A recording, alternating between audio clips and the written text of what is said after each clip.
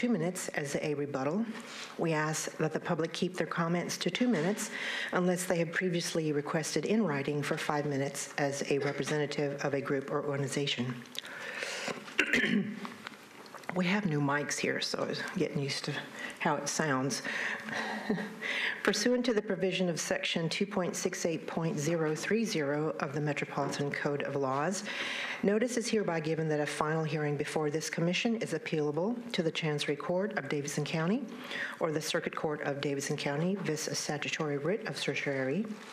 You are advised to seek your own independent legal counsel to ensure that your appeal is filed in a timely manner and that all procedural requirements are met.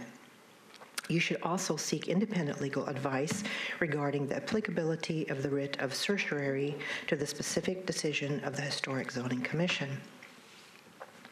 Items on the consent agenda will be voted on at a single time. No individual public hearing will be held, nor will the commission debate these items unless a member of the audience or the commission requests that the item be removed from the consent agenda. Robin, are there any changes to our agenda for today? Yes, the applicant for 1231 6th Avenue North has asked that their application be removed. They are removing the request altogether. And we would ask that the design guideline public hearing be moved to the end of the meeting if we could. Okay, those are the changes to the agenda. Is there a motion to approve? So moved. Is there a second? Second. Second. All in favor? Aye. Okay, thank you. Any council members here today? We have none. And we will approve the minutes of September 18. I move for approval. Motion? Is there a second? All in favor of the approval? Aye.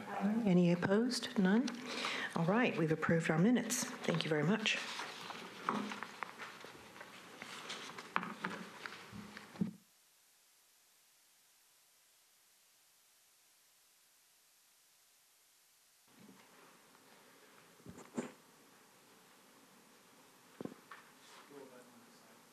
I thought it was written.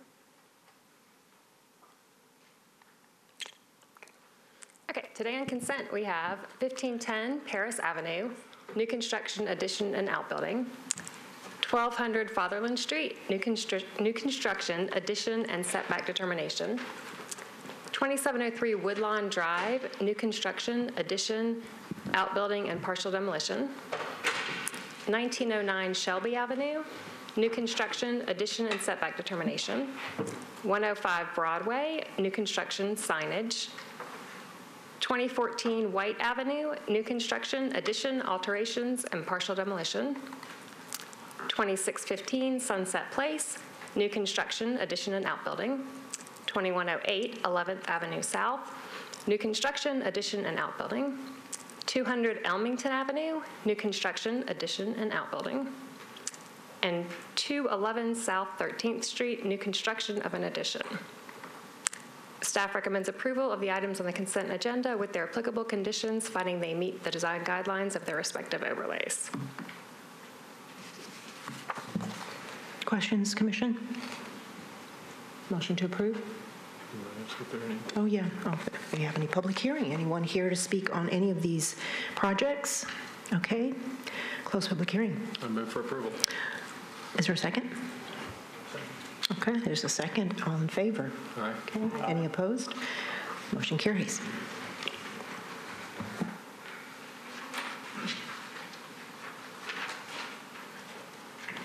The next case is MHCC versus JRC Holdings, LLC.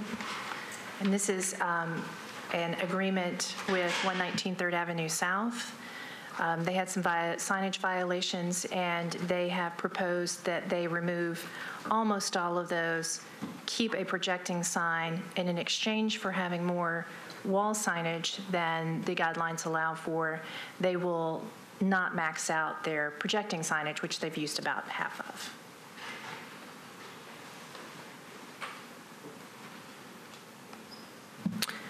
Okay, any questions?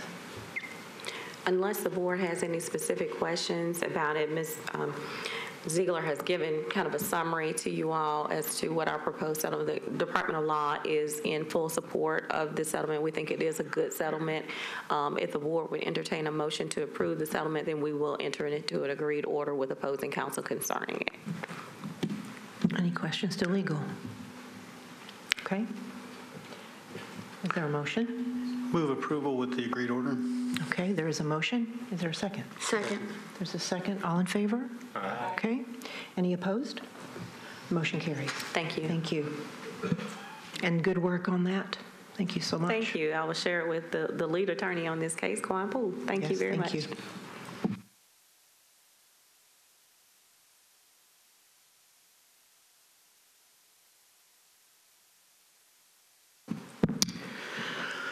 All right, Commissioners, the first item of new business today is an application for partial demolition to remove an original chimney at 2535 Ashwood Avenue.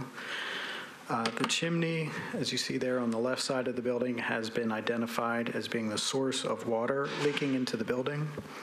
A contractor with expertise in chimney repair evaluated the chimney and determined that the mortar, it's obviously a masonry chimney, the mortar was failing and many of the bricks were cracked or broken. The contractor recommended that the chimney be removed or reconstructed, and the applicant proposes to demolish the chimney, to remove the chimney down to below the roof line and then patch the hole in the roof. The commission has allowed chimneys on the rear of buildings to be removed, but never a chimney on the front or side of an historic house. Chimney removal impacts the form and silhouette of a house as you would see it from the right-of-way. Chimneys may often be very utilitarian, and even then they've been required to be preserved. This one, however, appears to have been designed with intent and care given to its appearance. It's essentially a part of the design of the house, the intent of the house. It projects from the main wall rather than being embedded or interior to the structure. The structure or the brick matches the remainder of the brick on the house. There's a soldier course of brick along the water table line, and that's carried across the foundation. And the brickwork of the chimney is stepped, reducing the width as it crosses along the wall of the upper story and up and through the roof, penetrating the roof above. The deteriorated condition of the chimney is certainly unfortunate, but not uncommon. And removing an original feature, particularly one that would be found on similar houses or similar on thousands of houses in this and other districts, is not appropriate. Staff recommends disapproval of the application to demolish the original chimney on the house at 2535 Ashwood Avenue, finding that doing so would be an inappropriate demolition under Section 3B1 of the Design Guidelines for the Hillsborough West End Neighborhood Conservation Zoning Overlay. If repair is not possible, reconstruction with brick matching the original would be an appropriate alternative and would be administratively approved, but using another brick or another material like cement fiber, stone, or a brick that doesn't match would not be appropriate. Thank you, Sean. Any questions at the moment? Okay. Applicant, are you here? Thank you. Hi, I'm Erica Reed. I'm the owner of 2535 Ashwood Avenue. As Mr. Alexander points out, the brick of my home is extremely unique, and to find brick that even will remotely come to matching it will be extremely challenging, if not impossible. The shape, the color is extremely unique. I've only seen one home in my neighborhood that even has this kind of brick. The cost to rebuild it just for aesthetic purposes, not for any functional use, is double the cost to tear it down and just roof over it. My desire is just to fix the leak and prevent any further damage from happening to the home. And I think it's extremely unreasonable to require me to spend double the cost. I think that is causing an economic hardship to me to pay double for something that won't even have a functioning use. So what is your request? Just To take the chimney down to the roof line and patch over it and seal it so that there will be no more water coming into my home through the chimney. so the chimney goes away? Yes. Okay.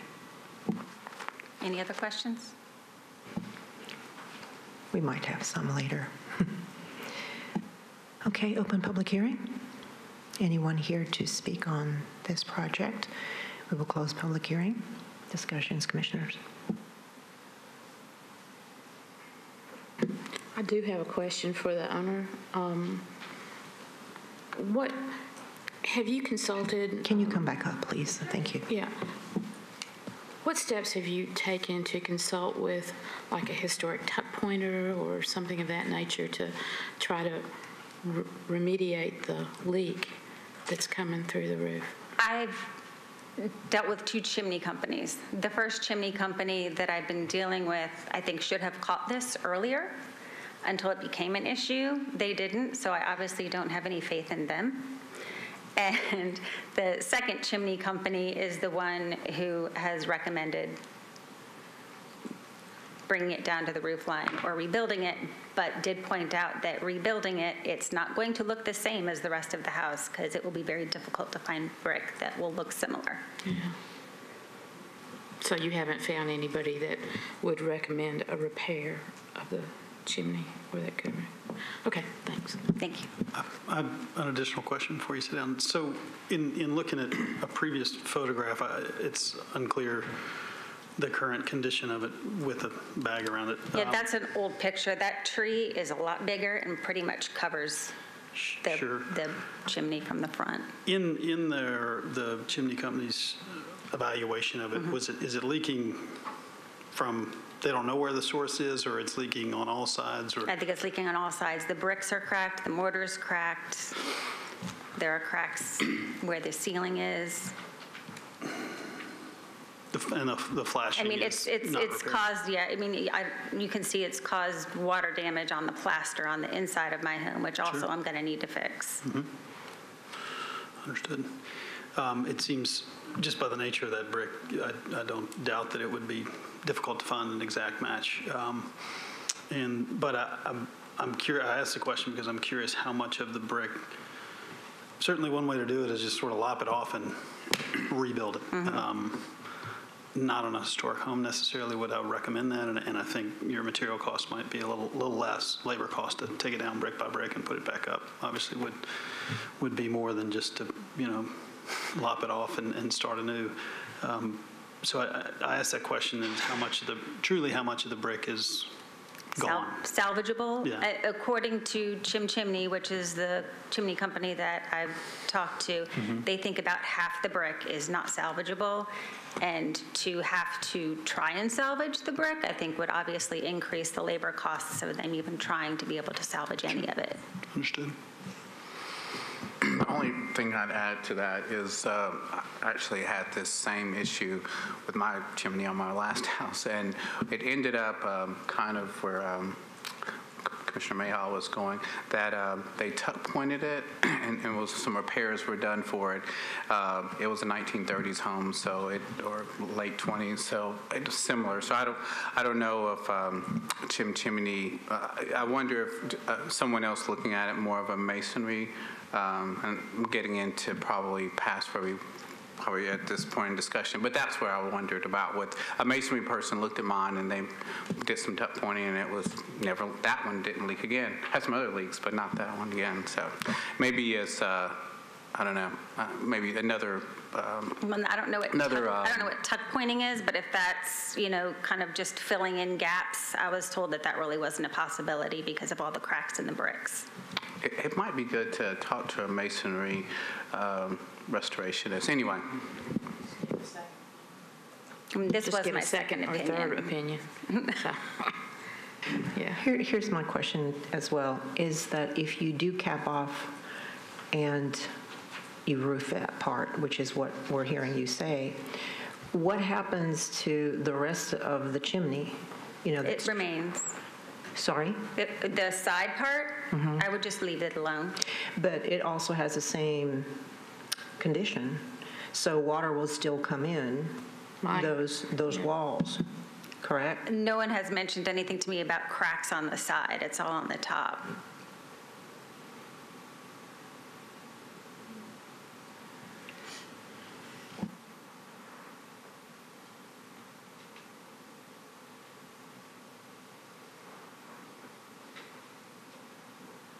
Well, perhaps that is true about having a masonry professional really look at that instead of just a chimney, not discounting the chimney, but structures like that can usually be affected as well. You know, the rest of it, you may have starting to get issues there too. I mean, I had a foundation person come last year to check out the whole house, and even they didn't mention anything was wrong with the home. And that was a year ago.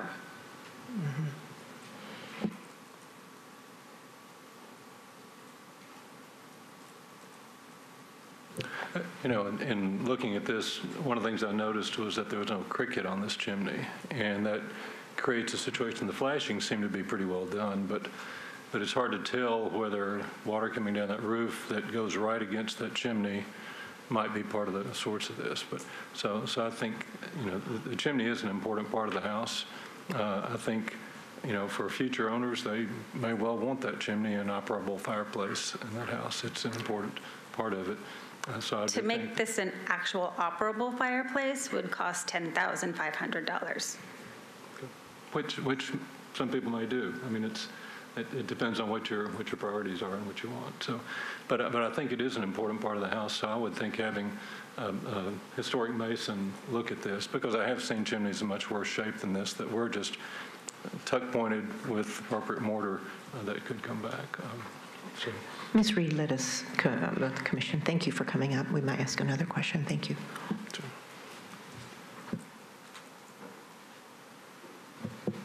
I agree with you, Cyril. I've seen chimneys in worse condition. I think this is the type of situation where a specialist is needed in historic mortar and masonry construction. I'm seeing huge gaps in the flashing at the roof level.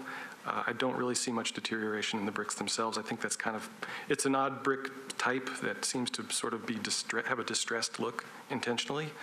I don't know that I don't think these are failing bricks or a failing chimney. I think it just needs some routine maintenance that a specialist could provide. Hey, Sean, do you think that you could direct the applicant to a person who specializes in historic tuck pointing to get another opinion? I would definitely be willing to work with them and provide any suggestions or assistance that of the resources our office has to provide. Okay, I just would feel better if we had an expert in that give their opinion. Yeah, and I would think in addition to the mason would be a roofer as well, because you know, flashing and that kind of thing would really be more the purview of a roofer. So. Okay, can someone make a motion, please? I'd like to, I guess, to add to, in the staff's recommendation or staff's evaluation of this, that it is, I'm in agreement that it is a character-defining element, not at the rear of the house, or, I mean, it's on the primary elevation. To put it in a different context, if there were a window that were specialized, that were completely deteriorated, and it were a character-defining feature of the house to block over that window, we're asking a similar thing, I think, to happen here. It's not exactly the same, but it's certainly similar in terms of what are character-defining elements of a historic asset, and being in a district with rules and guidelines, it seems in direct contradiction to those to allow a chimney to be lopped at the roof and roofed over. So in that case, I would move for disapproval of the application for demolition of the chimney down to the roof line. Motion? Second? Second. There's a second. All in favor? Aye. Any opposed? Okay, none opposed. The motion passes.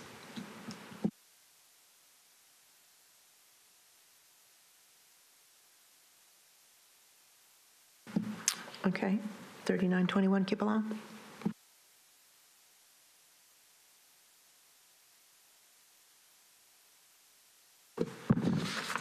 (3921) is an application for a detached accessory dwelling unit at the rear of this lot. The applicant is requesting a setback determination for the side setback from 5 feet to 3 feet. This existing outbuilding will be removed for the new structure. This demolition is appropriate, meets the design guidelines for appropriate demolition.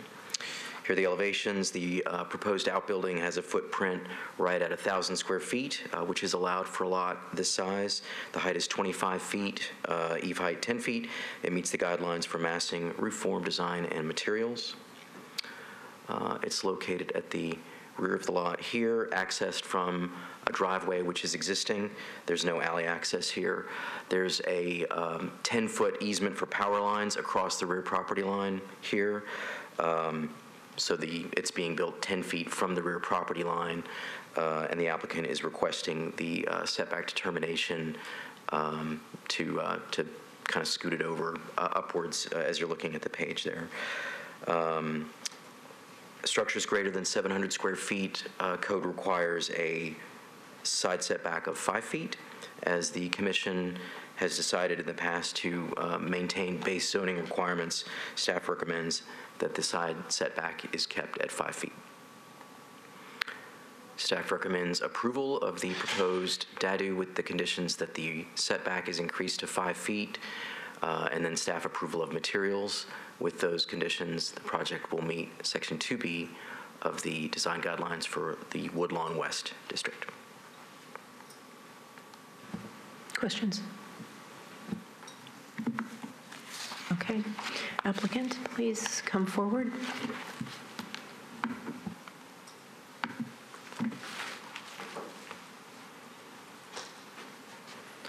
Afternoon. My name is Tyler Lamarino with Allard Ward Architects, here on behalf of the homeowners who couldn't be here. We are very accustomed to setting these DADUs in 5 and 5 from the back and front. In this particular situation, we're forced forward further on the lot because of that 10-foot rear easement by NES, which pushes it closer to the house. And because the house is situated a little more towards the western side, the driveway side, it creates some really peculiar geometry in terms of pulling in the front. It's a front-loaded garage.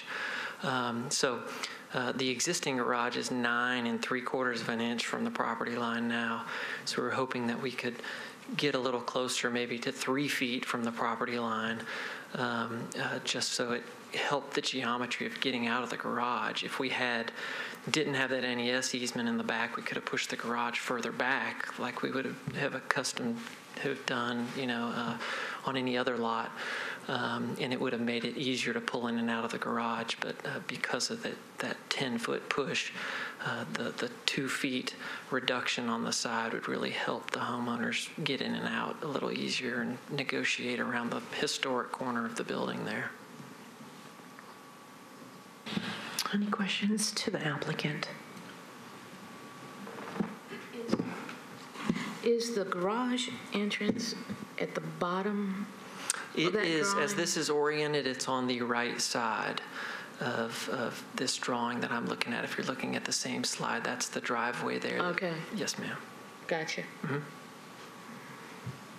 Are there rules or guidelines that you follow as an architect to decide how much room a car needs to, how do you quantify what's... We do. We're usually looking for, we like to have 24 feet as a backup because that's what you'd see at any kind of two-way backing up, whether you're at Walmart or this parking lot out here in front of Howard School. So we try to use 24. Sometimes we use 20 feet to back out as long as a bumper can maybe go over a planter or something. So we're 20 feet from the screen porch there. And even with that, because they have to back down the driveway, they really do have to maneuver from what looks like the lowest parking spot on the drawing here. They have to back up and maneuver missing the house. So that extra couple feet really helps them get out in that situation, especially when you have two separate garage doors and you really can't cut the car quickly with single garage doors as opposed to one bigger one. And that's one of the guidelines for this neighborhood is two separate garage doors because it is front facing. We might ask you some questions later, but Sure. thank you. Appreciate it. Public hearing. We will close public hearing. Okay.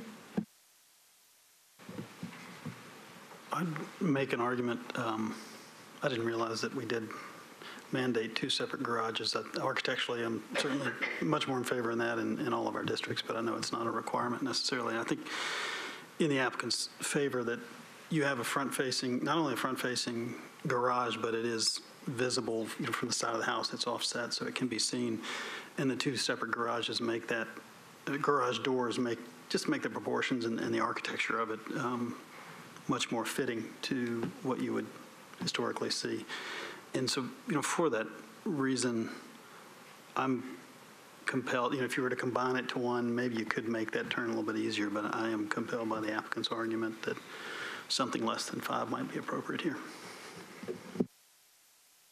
When I reviewed the staff recommendations before the meeting, I looked at it and I said, gosh, I don't see any compelling reason for granting the satellite variance, but I think the architect, the applicant has made a pretty compelling reason that I can see the benefit of.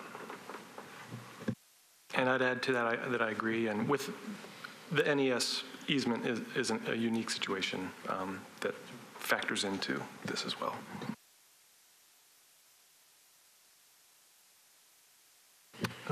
With respect to 3921 Kipalong Avenue, I move for approval accepting the granting of the sideline variance. With the given. To 3 feet. With the given. Okay. As presented. There's a second. All in favor? Aye. Okay. Any opposed? None. So the motion carries. Thank you. Madam Chair, on the last case, it increases from 3 to more as it's not oriented parallel additionally to the property line, so it's not 3 the whole way back. That's pretty obvious from looking at the drawings, but it's not just 3 and then oriented. It increases to awfully close to 5 once you get up near the front of the garage. Duly noted.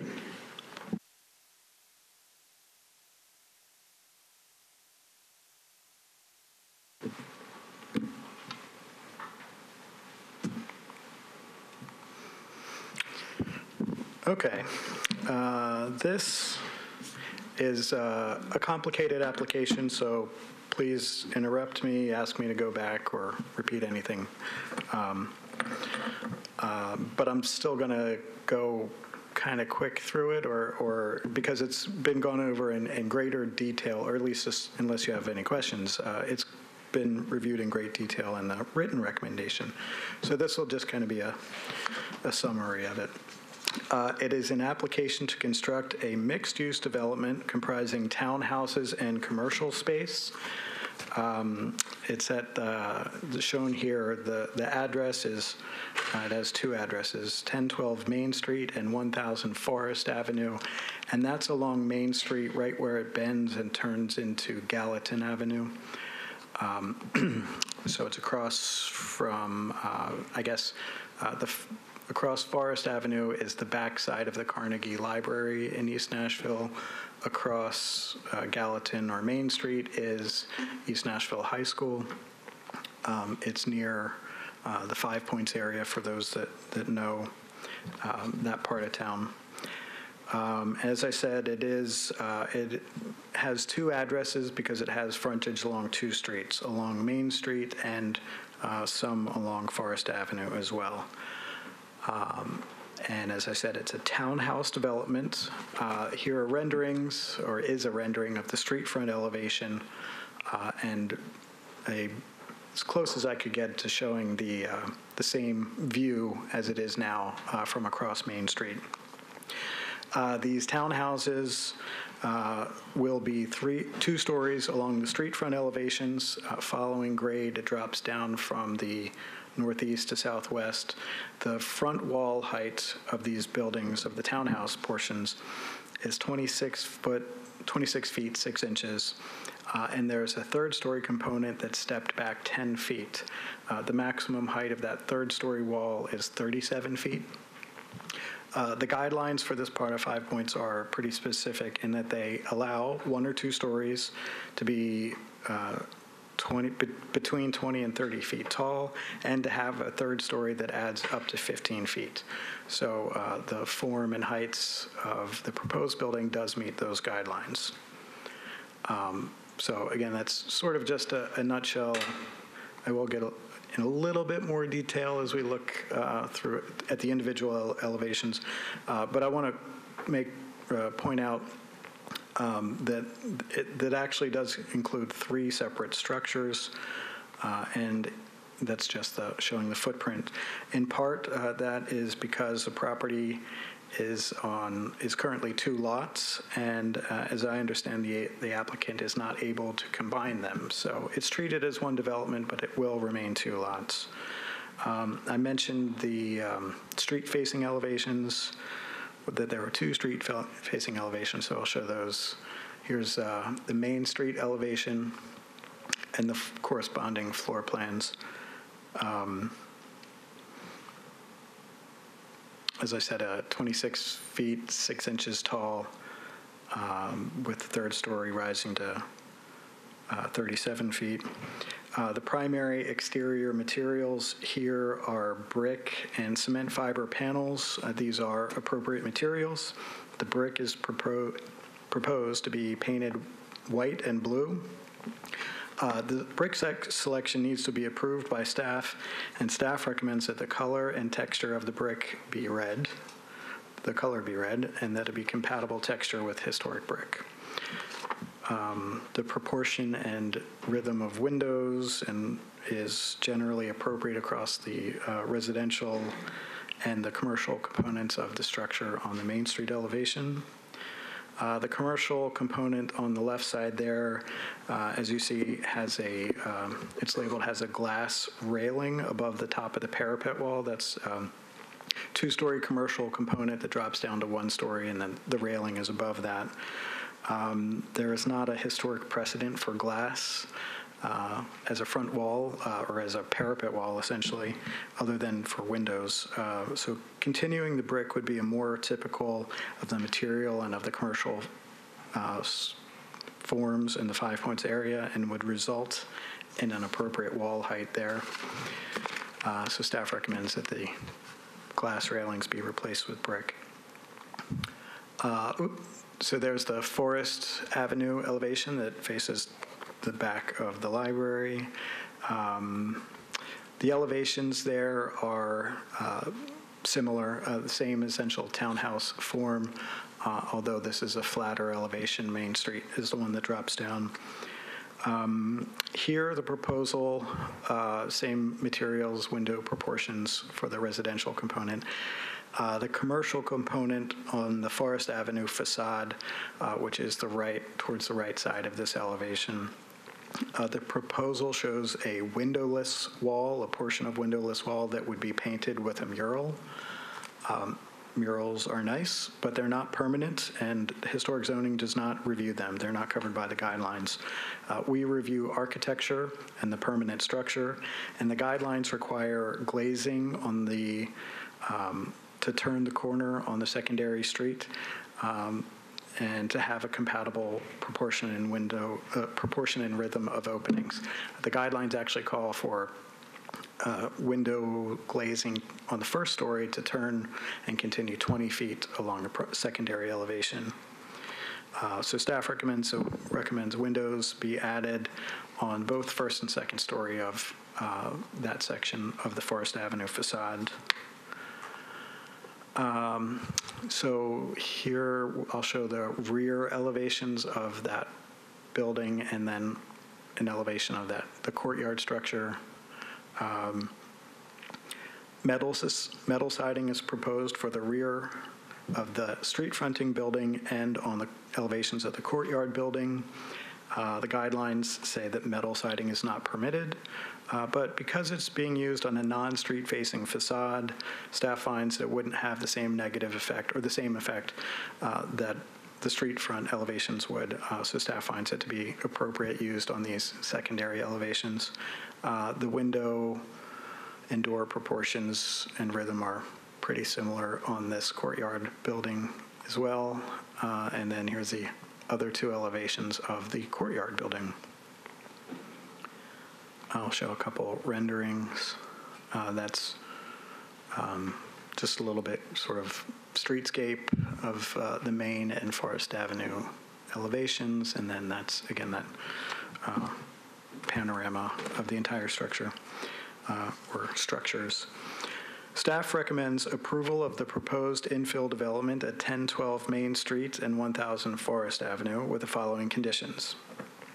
That the parapet in the corner of the corner commercial component shall be brick instead of glass, that the masonry selections shall be red and shall be approved by staff, that the window and door selections are administratively approved, and that windows or doors, or both, shall be added on the Forest Avenue facade of the corner commercial component on the first and second stories. And I can actually put that all on the screen. In meeting those conditions, staff finds that the proposal meets the design guidelines for new constructions in the 5 Points area, I was supposed to say, of the Lachlan Springs East End Neighborhood Conservation Zoning Overlay. Sean, Yes. on your recommendation number 5, can you show that on the elevation? So on the rendering, it's the colorful mural on the bottom right there. They have labeled that on the elevation drawings as mural wall. And on the Forest Avenue elevation, I've highlighted it there. I'll go back to the floor plan. So, oops. The two street front facades have townhouses going along Main Street and Forest, but at the corner is a commercial component, as I understand it. It's likely to be a restaurant.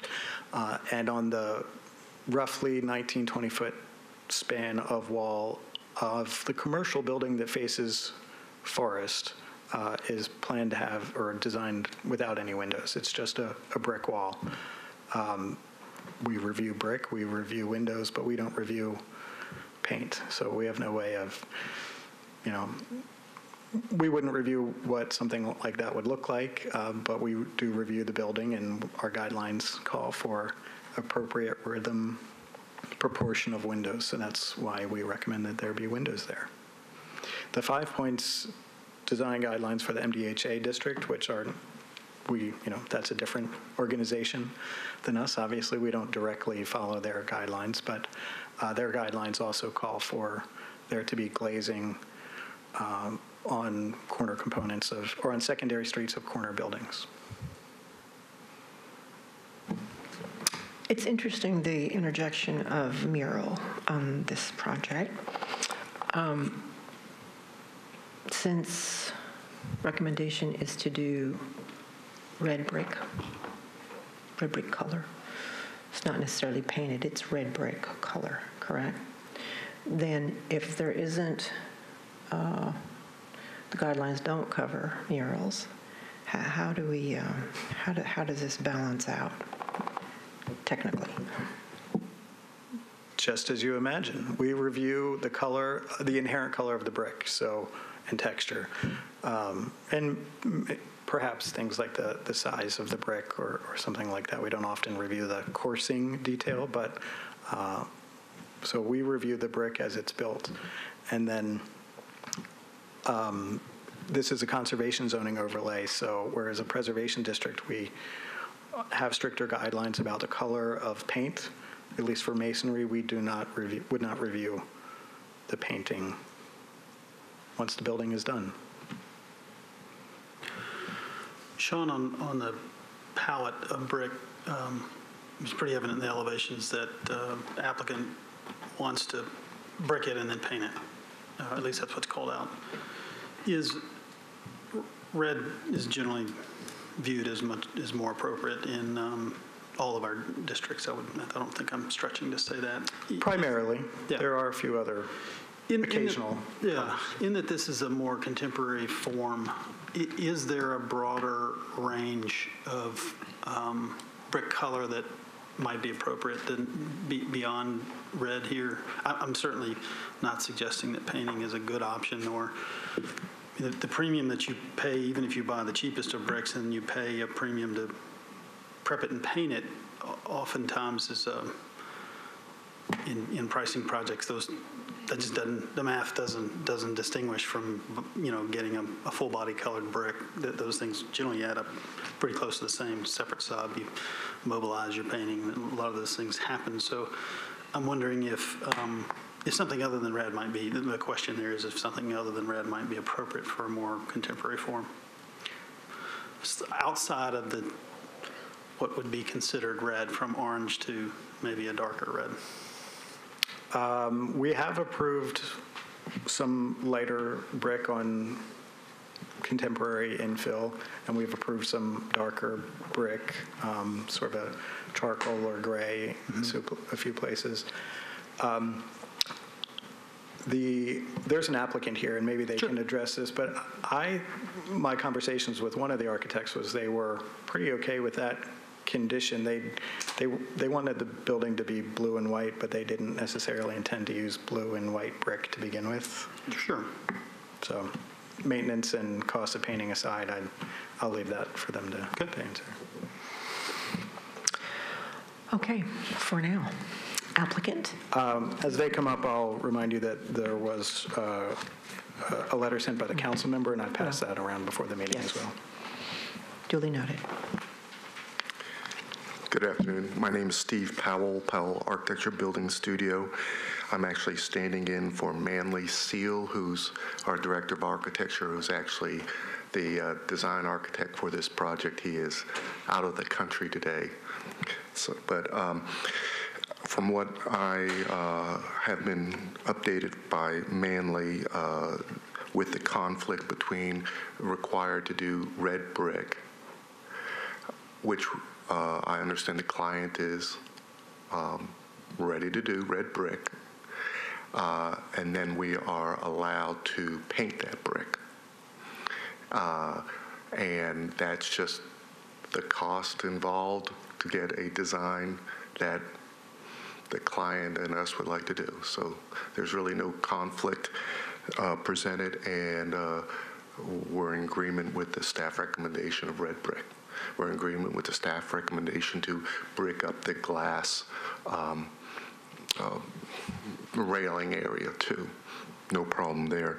I just want to read aloud, I know just for a second, one paragraph of the letter from Councilman Withers this morning at 8:39. I'll mention first that Councilman Withers says thanks for the meeting with Parker Brown, Nathan Oliver from the Lockland Springs Neighborhood Association, and he mentions a number of other people that we have met with all the local representatives and stakeholders regarding the mural wall on the corner. And Councilman Withers says, for condition number 5, the mural wall, I want to offer my support to the applicant's proposal to maintain a solid surface along the Forest Ave frontage of the corner of the commercial mixed-use unit, as long as there will be a mural or other piece of public art presented on the facade. Murals have become a character-defining feature of East Nashville and many of the other urban neighborhoods' revitalization efforts recently, and I am willing to support the applicant's desire to forego glazing on that corner surface, provided that a mural or other art piece is installed there in lieu of windows or doors. I would recommend the applicants work with the Chamber East organization, which has been successfully coordinating mural projects on commercial buildings in East Nashville for several years now, matching up businesses and local artists for funded mural projects, which the client would fund the mural project there. Relooking just for a moment at the site plan, it is a wonderfully prominent corner that would be really seen by everyone coming south on Main Street just as you hit that corner. So it's going to be a great location for a piece of public art or mural. And that's why the local stakeholders and the councilmen support having a mural in that location. Can you still add the windows? If we paint over the windows. So we did go through the extensive process with the neighborhood associations, the local chamber, and the councilmen. And at this time, all those stakeholders and the councilmen support the mural. Okay, thank you. Open public hearing. Close public hearing. Sean, can you clarify? I think I understand this. I just want to make sure I'm crystal on it. We say red brick, it's built with red brick and it's painted, and the applicant can have at it. That's within their purview, and that's likely what's going to happen here? Depending on your point of view, that is either one of the fortunate or unfortunate facts about a conservation zoning overlay is something like that's not reviewed. Sure. And so we could say, magenta brick, and it wouldn't really matter. It would just cost them more to put the brick up, probably.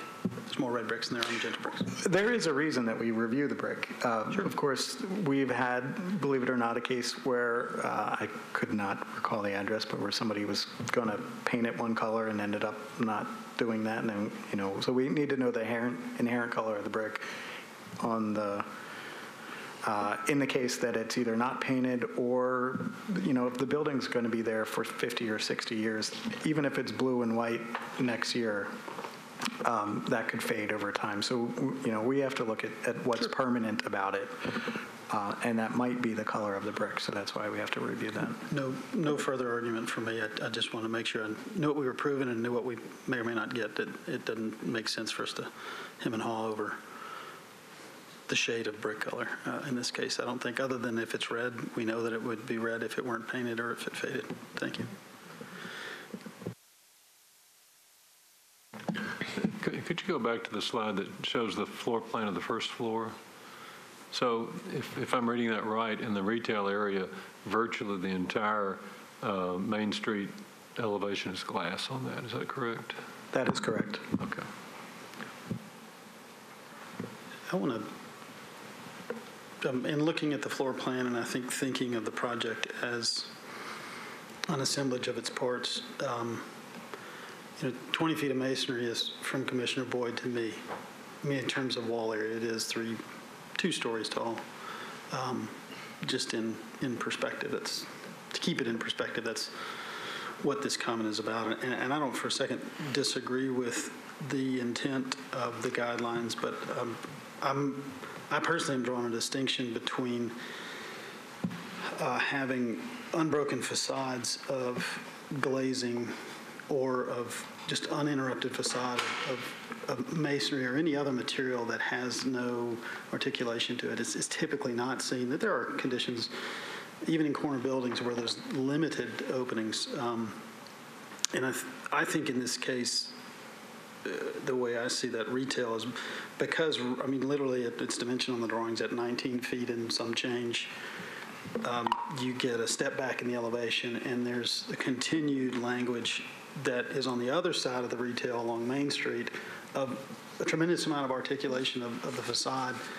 And when I look at the elevations, you think of it in the third dimension, this is almost like it's a visual break of, if you just add much more stuff there, it's just the all-over pattern of things all the way around the building. And I don't, mural or not mural, I don't find that an egregious violation of the guidelines in this particular instance, in this particular assemblage of the pieces and the parts that the applicant has shown. Sean, do you mind going to the elevation that Ben was referring to, just so we can kind of see that without the mural if possible? Yeah, that's good. Oops.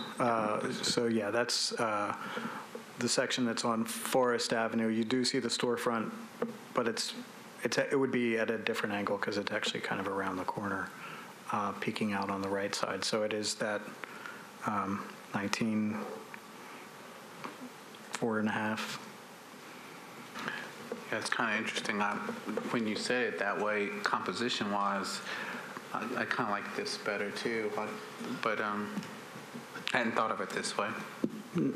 I'm not arguing that the windows wouldn't be openings and that it wouldn't work if you add, that it would be detrimental if you add the windows. I personally don't, given the orientation and that, a vehicle traveling down the street sort of sees this pylon of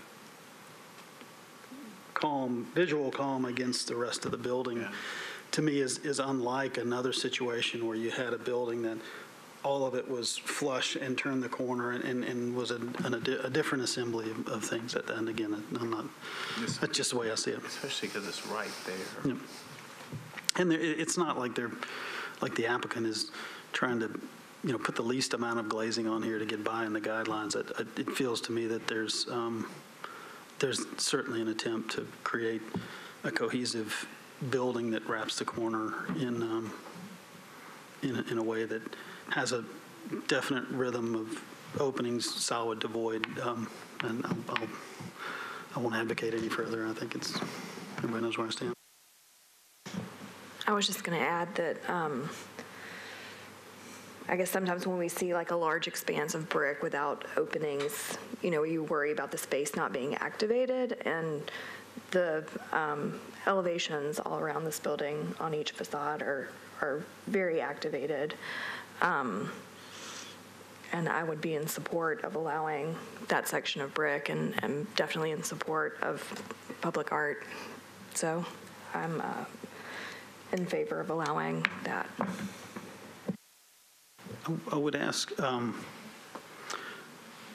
because there's some, this is up for debate, there's some capitulation on the part of the staff's recommendation, which in turn would mean the same for the commission, and we're free to act and see things as we see them. If we were to refer, and perhaps maybe we should wait till Ms. Jones returns, but if we were to, could we put the condition, and if so, how do we put a condition on something? I wouldn't want to put the staff in the position to review art. It's not what we do, but can we refer the applicant to what it sounds like they're inclined to do? They can speak for themselves, but can we refer them to, as the council member, I think has, aside from this quasi-judicial board, arranged with the applicant and refer them to that so that somehow a letter or something would come back to the staff and it would be, part of issuing it would just be a box that we would check that this is done, we can now move forward, or it's complete, or something along those lines. Well, as as staff member Mr. Alexander said, you don't have the authority to review the painting of brick in this district, so it couldn't be part of your condition that it be a mural.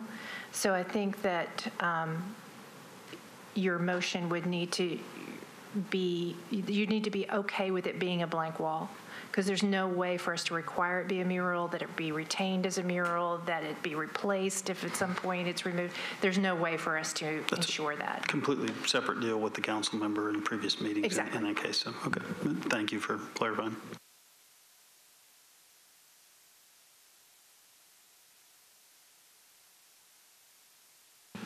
Anyone else? Okay. Based on that, with respect to 1012 Main Street and 1004 Forest Avenue, I move for approval based on the staff recommendations, with the exception of recommendation number 5 regarding windows and doors on the Forest Avenue side of the commercial. There's a motion. Is there a second? Second. There's a second. All in favor? Aye. Any opposed? None opposed. It passes. Thank you.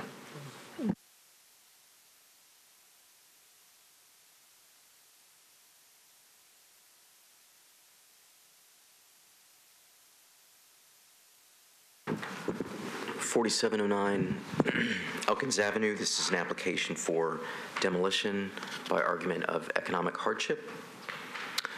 The building you see here dates to 1914. It was originally a single-family home until at least 1968.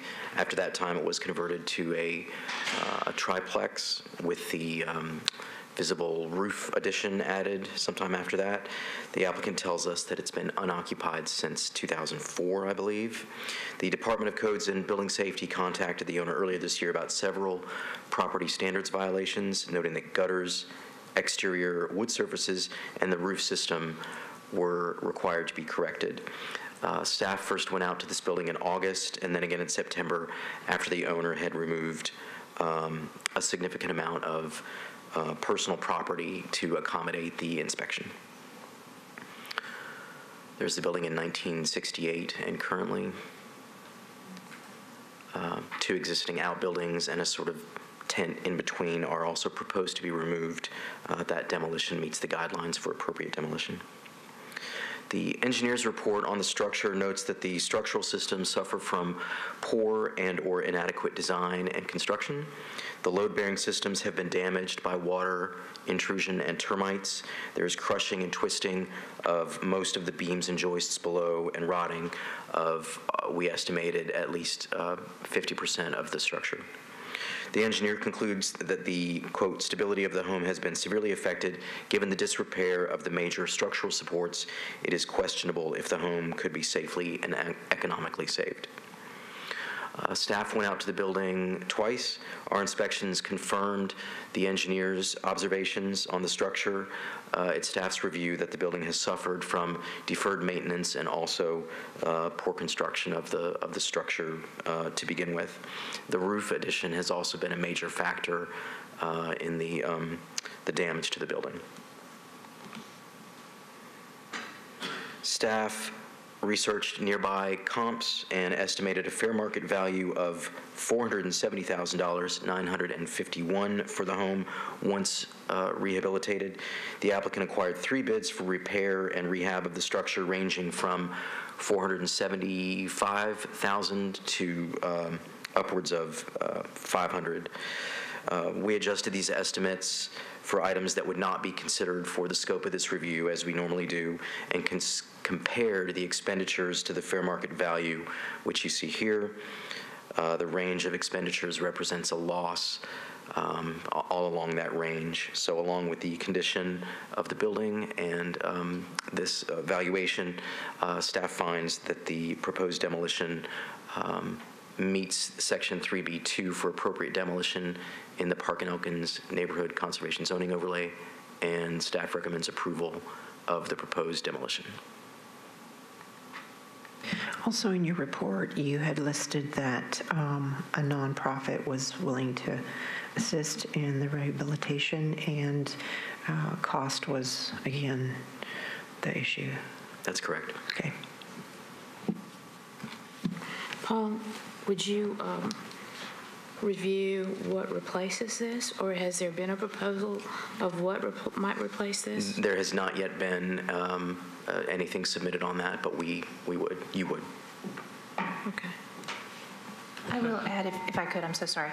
The nonprofit was not involved, not because of cost as much as it was the amount and length of repairs, or the type of repairs were beyond their capability.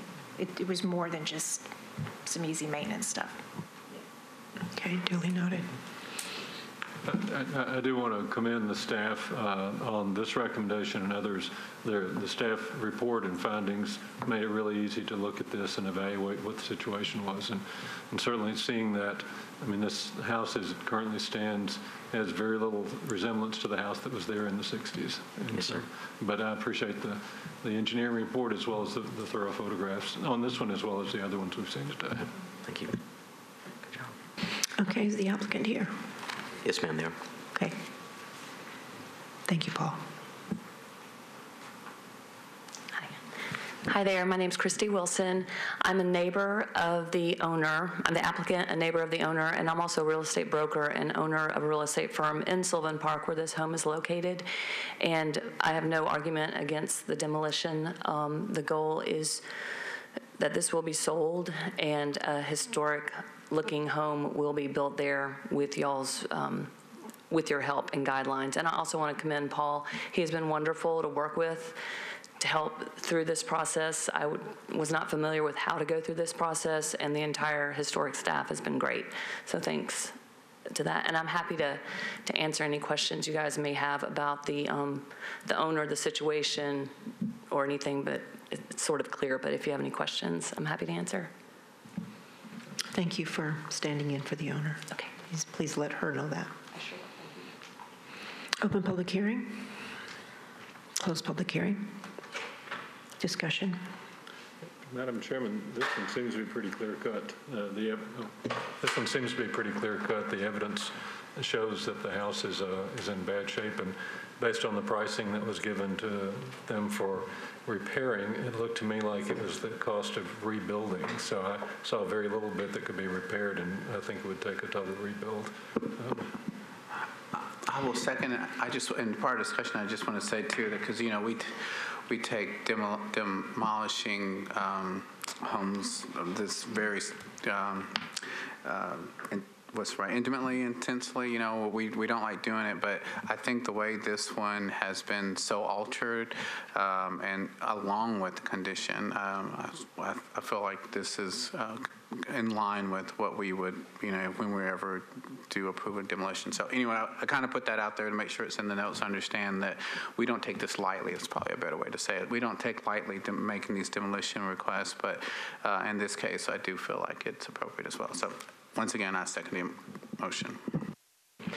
Also, in addition, just to confirm again, it's demolition is appropriate if a building or major portion of a building has irreversibly lost its architectural and historical integrity and significance, and its removal will result in a more historically appropriate visual effect on the district.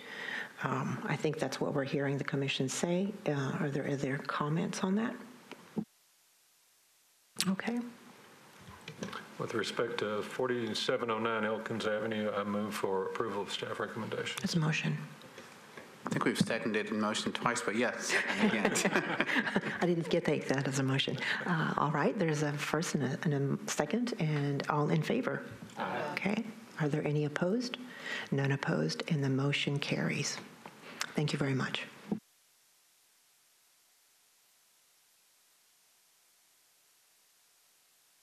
Sorry. Thank you. All right, the next item is a request to construct an outbuilding that will include a dwelling unit at 2020 10th Avenue South. The house located at this address contributes to the historic character of the Waverly Belmont Neighborhood Conservation Zoning Overlay. It was likely built circa 1880, making it one of the oldest homes in the neighborhood. The commission approved an addition as well as alterations to the historic house in June of this year. The outbuilding meets all of the design guidelines except for overall height, which is taller than the historic house, and the distance from the house. The minimum distance between a house and outbuilding per the design guidelines is 20 feet. This application shows a separation of 17 feet. The proposed dadu is 25 feet tall. The historic house, however, is 18 feet tall from the finished floor and will be a maximum of 20 feet tall from the finished floor with the approved addition. The maximum height per the design guidelines for an outbuilding is 25 feet or the height of the house, whichever is less. So in order to meet the design guidelines in this case, the outbuilding would have to be reduced by at least 5 feet, which would result in a complete redesign of the project. So for that reason, staff recommends disapproval of the project. But here is the proposed front elevation and the side elevations and the rear. And in conclusion, staff recommends disapproval of the proposed outbuilding, finding that it does not meet Section 3H1C for height and Section 3H6D for setbacks of the Waverly Belmont Neighborhood Conservation Zoning Overlay Design Guidelines. Questions? No? Applicant. Okay. Don't believe they're here. No? Yeah. All right. Open public hearing. Close public hearing. Okay. Discussion. Well, it seems to me that the Staff has presented its case very eloquently, and I approve with their recommendation. Agreed. So I'll make a motion. Is there any other discussion? Yep. Okay. I'll make a motion to approve the staff recommendation on 2020 10th Avenue South. There's a second, the first and a second, and all in favor of this motion? Okay, any unopposed? It's unopposed. No opposed, it's unopposed. The motion carries.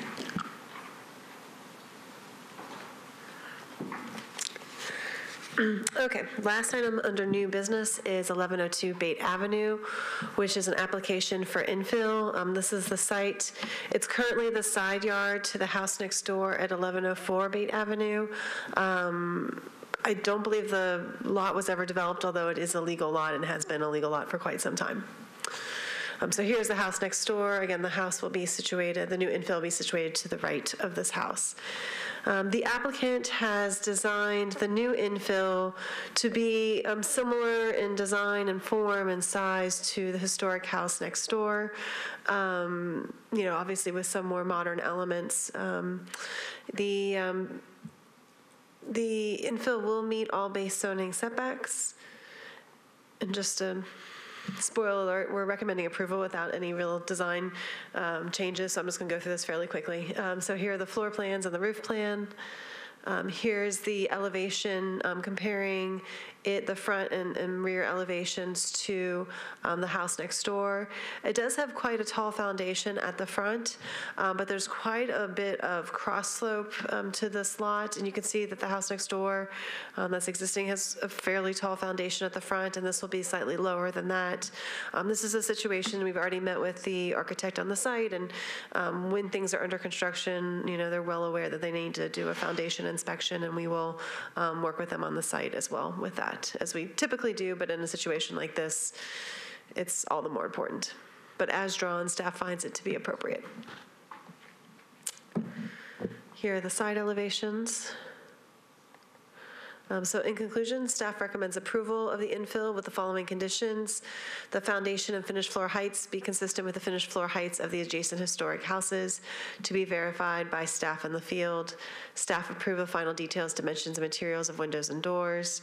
A walkway be added to the front porch to the street, with staff approving the materials for the walkway and stair. Staff approve the roof and masonry color, dimensions and texture, and the location of the HVAC units. With these conditions, staff finds the proposed infill meets Section 3 of the design guidelines for the Waverly Belmont Neighborhood Conservation Zoning Overlay. The architect who I've been working with is in agreement with these conditions. He's not here, and he sends his regrets for not being able to be here. Okay, thank you, Melissa. Melissa, before you go, a quick question about, it looks from the photographs, the house next door, you've got a wood front porch that's elevated, and the stairs, am I reading that right? The stairs they look relatively recently replaced. I mean, they're last 10 years, something like that. And that there's a wood railing that probably is not original to... Yeah, I doubt that any of that in the front is original, yeah. And but it does have, the way the stone turns in, you've got concrete stairs up to that stair. It's just a very prominent feature both on this house, and it will be a very prominent feature on the proposed house.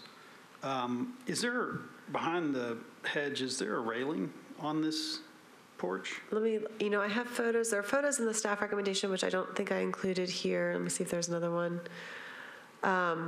I don't recall.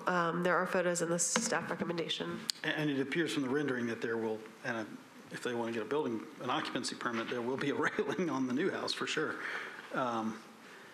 Those are, and I note that the condition of approval is that the staff approve the stair and those railings. Those will be very important details of this, and certainly their materiality and their construction would be worth paying a lot of attention to. Sure. I do have a photo. It's hard. I can pass it around.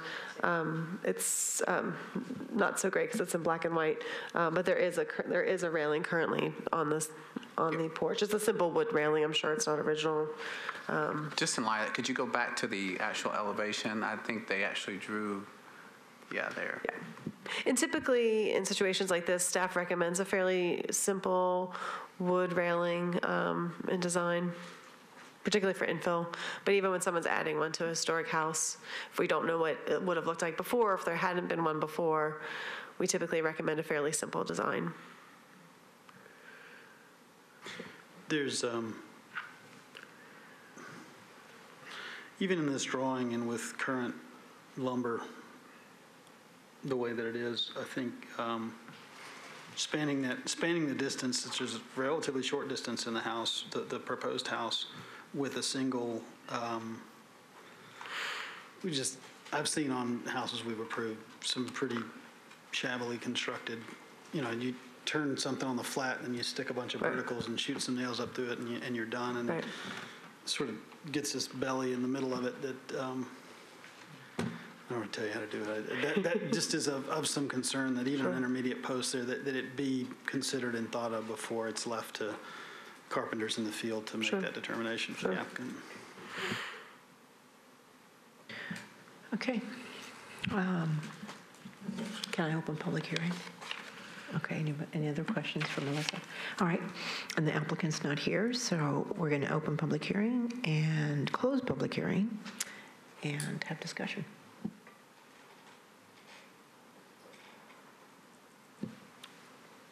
With respect to 1102 Bay Avenue, I move for approval of staff recommendation. Motion? Second. All in favor? Aye. Any opposed? None opposed. The motion carries. Thank you.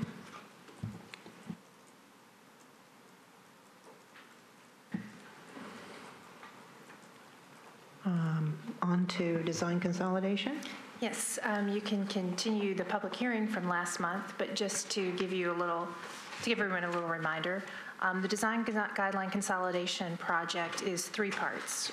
The first part is to combine all of the neighborhood conservation zoning overlays, which are already pretty similar, into one document, but then have a part 2 so that any of those guidelines that currently exist that are specific to specific districts will be retained. And then part 3 is a possible form book for outbuildings. And you can continue the public hearing. So I have a practical question. And how, when an applicant comes to the commission, the MHC staff, and how would they direct them now that you have consolidation and specific to their district as well? Yes, the process is very much the same. They will just have 2 places to look. They'll have their district-specific set of design guidelines.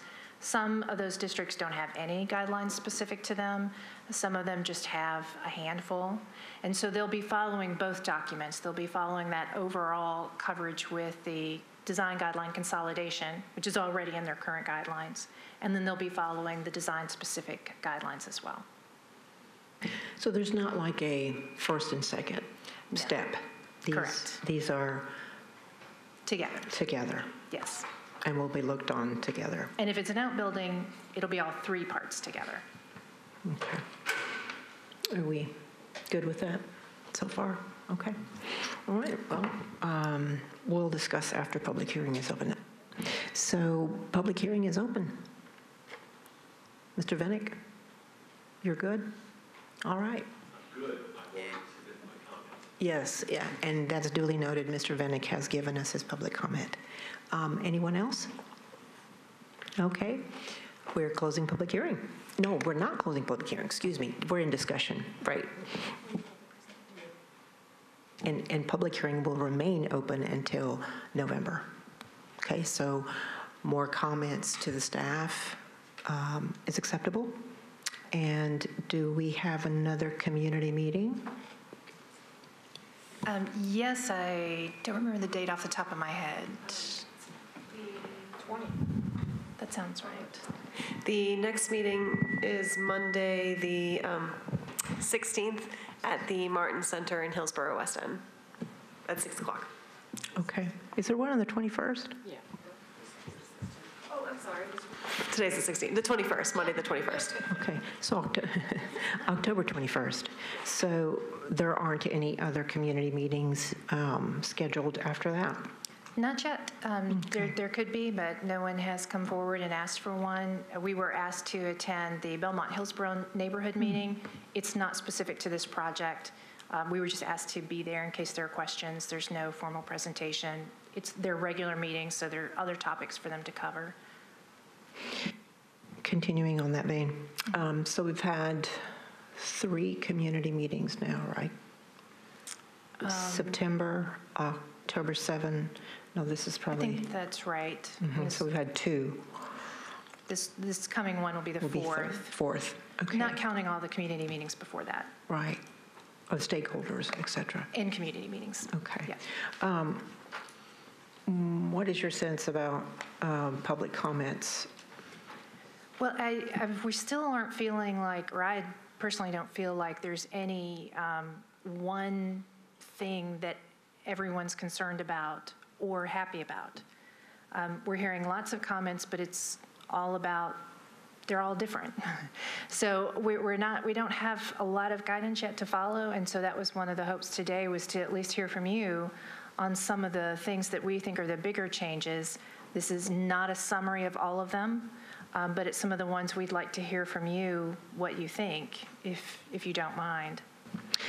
I've attended 2 of the community meetings, and it seems that it's more general questions that the staff has answered, answered in a way of giving them some more lead on that. So I too have not heard whether they're opposed or not opposed or specific concerns. There seems the outbuilding discussion seems to come up the last 2 times anyway. So that might be just something we can discuss more. So it seems to me I haven't heard as much discussion about the consolidation of the guidelines, except for a very few arguments about whether there was any change in those guidelines. But as far as the concept of consolidating and putting it into one document with the supplemental specific conditions for each of the zones, the overlays being called out. And when I read through that document, it seems to make sense to me the way it's organized, and I think it'll be a good tool.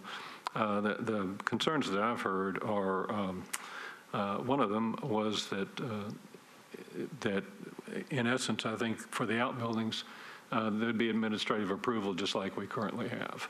And that seems to be compatible and consistent with what we've been doing. So if the staff deems it to fall within those guidelines, then it doesn't come before the commission. If there are things that are questionable about that or judgment calls, then they come before the commission. That's consistent with what we do with the rest of the overlay documents. The second one, though, I think is really about the outbuilding forms and the scale of those and the appropriateness in those neighborhoods. And so I think, to me, one of the questions I have is how do we resolve that so that we're sure that we're not putting, oversized outbuildings behind existing structures, historic structures. Robin, can you speak to that a bit on is there or isn't there, we read it, but it is, expansive. So to just say, are we still maintaining what we've known and discussed and approved all along, or is there a change of how we review that?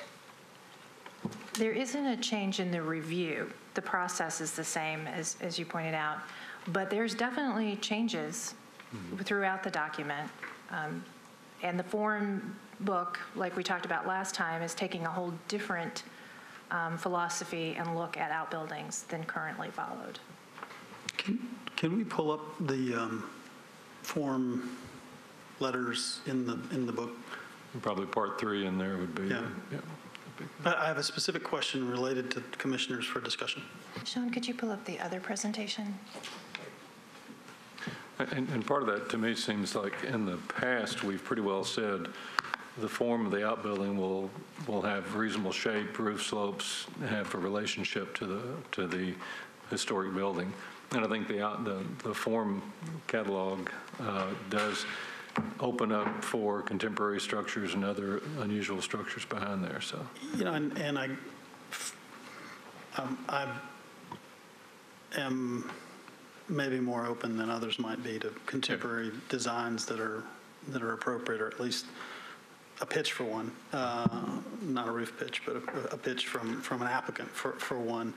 And a lot of times the judgment of those is more nuanced than maybe a form book can communicate. In particular, I'd like to know if the form book would permit the application where the applicant was not present, I forget the address, would the form book permit that, the approval of that specific outbuilding? I mean, and I'm putting you on the spot. There's a lot of, if it would, I'm not, is that okay? We didn't approve it today.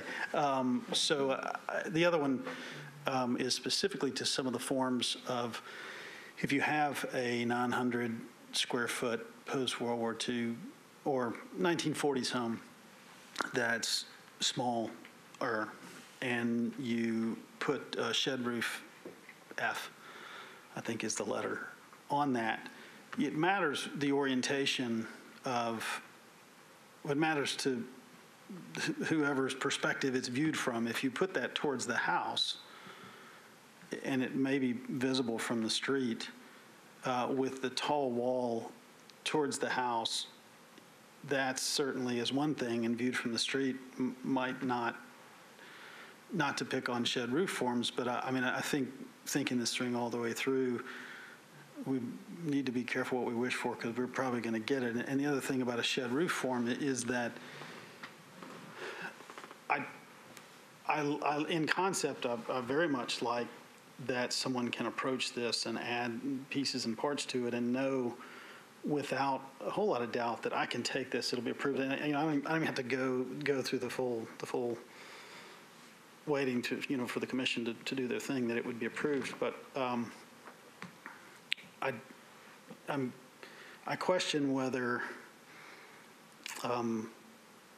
if financial gain is the main motive, a one roof form might become more predominant over the other, just as we've seen, which is a function of zoning, our zoning code, but also the 1 and 2 family code, which is national. We don't have any control over that. That tall skinnies it's a language that is not just Nashville, but is particularly unique to Nashville, in that you have a tall skinny residence that, if you put parking on the ground floor, there's sort of this leftover nebulous, not big enough to be a bedroom, not desirable to be a bedroom, not really an office, and then, living space on the second floor. That is not a criticism of that way of living, but it's certainly different than historically what we've seen. I don't know if it's necessarily better. That's for somebody smarter, for me and generations to come, to see if people tear those houses down or if they choose to live in them and they're worthy of preservation or keeping. But I think I would hate to see that the form book be used in historic neighborhoods, sort of to the detriment of that you see this, somebody figures out the shed roof kind of gives you the maximum. It's easier for me to get the stair up because if I have a gabled form, we've seen that argument a lot. The gabled form, the stair has to turn and come up in a certain way, so you don't have a head knocker at the, up against the far wall if you're in that 20 foot of distance. And if that shed roof then, if the low side is turned towards the house and you're looking at a lot of shingle, but yet the alley and your neighbor across the way is looking at, the full 2 stories of that shed form, I say 2 stories and I need to get more familiar. Yeah, I mean, so it's, see the full 2 stories of that. Is that appropriate in any condition or every condition? Is a question, I think, worthy of some discussion for us to and even some of testing that against even some of the other forms. The other thing with that is that with, our approval of outbuildings has been that it is not larger than the historic house. So it's kind of in line with what you're kind of saying, maybe, but no, maybe not. But say it's a 1 1/2 story historical house, then probably we're not going to approve a 2-story outbuilding. I would say generally yes, or certainly we're going to ask the applicant to we're going to look at it much more closely to make sure that it doesn't swallow the house in front. And with these new consolidation, then there's an ability to have it larger. Is that right? Taller, certainly. Taller. Yeah. So that's different than how we've sort of viewed our approvals in the past. So I think we just need to be really aware of that it changes a bit. Are we on track on that, Robin? Yeah. We're here to hear from you today. Yeah.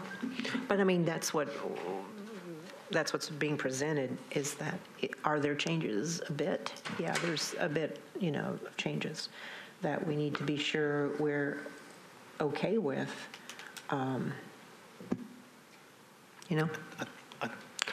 Discussion? I think there are changes, and in terms of, not only is it definitely is changing it, by putting this in place, the undoing of it isn't, we don't just get to say, hey, no, that one, staff, we need you to bring these to us. That ain't how it's going to work, because we're putting this in place, and it's in place, and we would have to go through noticing, and to unring the bell would be, we'd have to unring the bell. And I don't know how to do that. I mean, I do know how to do that, and it's a lot of doing to make that happen. Can I keep a couple of things that we're in discussion about? What do you all think about materials? Can we go back to the? Oh, you want to go back there? Okay. Yeah. Sure. Did you have a comment too? I think I just wanted to add. I also have concerns about an outbuilding being taller than the main house and that being allowed. And I really appreciate that this is streamlining the process and making it easier for applicants and hopefully for staff too. I'm concerned that there are too many different forms that are just pre-approved that may not fit the context of the neighborhood. And I support contemporary architecture, and I'm open to more contemporary forms too, like Commissioner Mosley had said. But I'm concerned that that it's not giving us enough opportunity to review, and that it's too many that are pre-approved that may not work with the neighborhoods. I think that's where I'm coming down as I go through that. In a lot of ways, we're keeping the 10 and 11-foot eave heights. We're keeping the overall height of the structure. But I do think, especially with the forms that can be 11 feet on one side and 18 feet on the other side behind a one-story house, I think that really can affect the context not only of the primary house but of the neighbors as well. So it may be that that if some of those forms may need to come to the commission for, staff and commission for interpretation, because it would be more subjective than just the formula of, yes, it fits this book and it checks the box, and yes, I can do it. So, in thinking of an 11-foot eave height at the low side, you might jump up to, I'm just thinking, if you've got the absolute minimum garage with a door that's going to swing up. I mean, having a bearing height at 7.6, it's darn near impossible. I think it could be done if you really worked hard to get a 7.6 bearing height. And let's assume you're at 8.8. So you're on the low side. You're maybe a 3-foot knee wall. So I'm sort of trying to think through why someone would choose that, because that is that they would become the choice purely on a financial analysis. And I mean, you just see the same thing every time. There's no way that you could undo it, or it would be hard to undo. So you would essentially render about half of the second story unusable by choosing that form. Would you not? I mean, it's somewhere in there. I mean, to get even at 4 feet, you really want to be so you're not knocking your head or creating some usable storage in the second floor. You're going to be up to 6, 8, 7 feet to, before you get there, and so it kind of creates this bowling alley of an upper floor. The gable seems more useful, and even across gable seems more useful in terms of what people desire in an outbuilding and the amount of livable space. Who knows? I mean, we don't review the interior floor plans, so who knows what somebody would come up with on the inside, or if they had to, create some sort of sloping interior slab, or it's craziness. But that one, on the one hand, I don't want to overthink it, but on the other, an 18-foot, that's a 2-story wall that we generally might not allow, and depending on which orientation that would have, would certainly have an impact towards the house or towards the alley. And I haven't looked in, we need to look at some of the others to see, and maybe answer some of the questions of appropriateness to all the districts as a whole. But that one, the shed reform in particular, is one that I've just wondered about and tried to picture in some of the districts, or as a counter to, or in place of many of the applications that we've seen, even many of the ones today, and their appropriateness for something that we did review, let alone something that we would never see, or likely never see. I'm just interested in hearing what Robin thinks about the possibility of these guidelines doing something different than we've done before, like making a roof higher than the current house, and how that was. Well, we'd really like to hear from you guys today. I don't really want to try to convince you one way or the other. We want to hear your comments, and continue to gather everyone else's comments, and then come back with a proposal in November. It seems those projects that come before us want to become larger and larger. And, if builders or homeowners want to do that for economic reason or whatever, I think we do consider stuff like that, projects like that. But I just have a hard time, again, going through what I'm just hearing is that I have a hard time saying it's larger than the historical structure, contributing structure. So hopefully we've given you enough comments on that. Okay. Can we try to discuss other items on our discussion list, maybe, perhaps? What have you all other commissioners have looked into,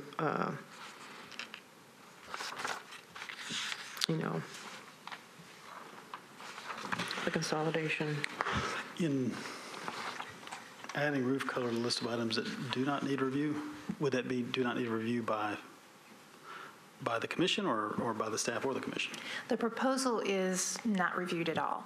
And these two images, with everything, we were trying to think of what's the worst case scenario. So if you what you've shown on the screen. And this is what we came up with. Someone could go with an all-white roof, or someone could do that mottled color.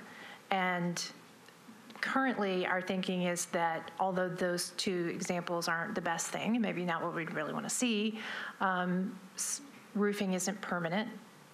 It's not really changing the style or form of the building. But it does, hopefully last for 20 years or more. So your thoughts on not reviewing roof color? If it's typically not an issue, I would leave it in there in case the worst case scenario comes up. Because I'm just thinking, what if the image on the right just becomes some hot trend?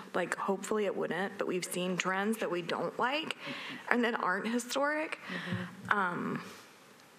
So that's kind of the case for the right. And on the left, just thinking about if there's, and I'm not saying to go against energy codes, but on commercial buildings, we're putting white roofs on everything because it's better energy-wise. And if that, now I don't know how to say this without sounding like I'm going against what would be better from an energy standpoint, but that could become a trend for that very reason It's kind of that thing, is if it ain't broke, don't fix it. Well, we thought it was broke because there is no guidance for reviewing color. So we're told to review it, but there's no guidance on what we're reviewing. What is an appropriate color? Historically, there were quite a number of different colors available in asphalt shingle.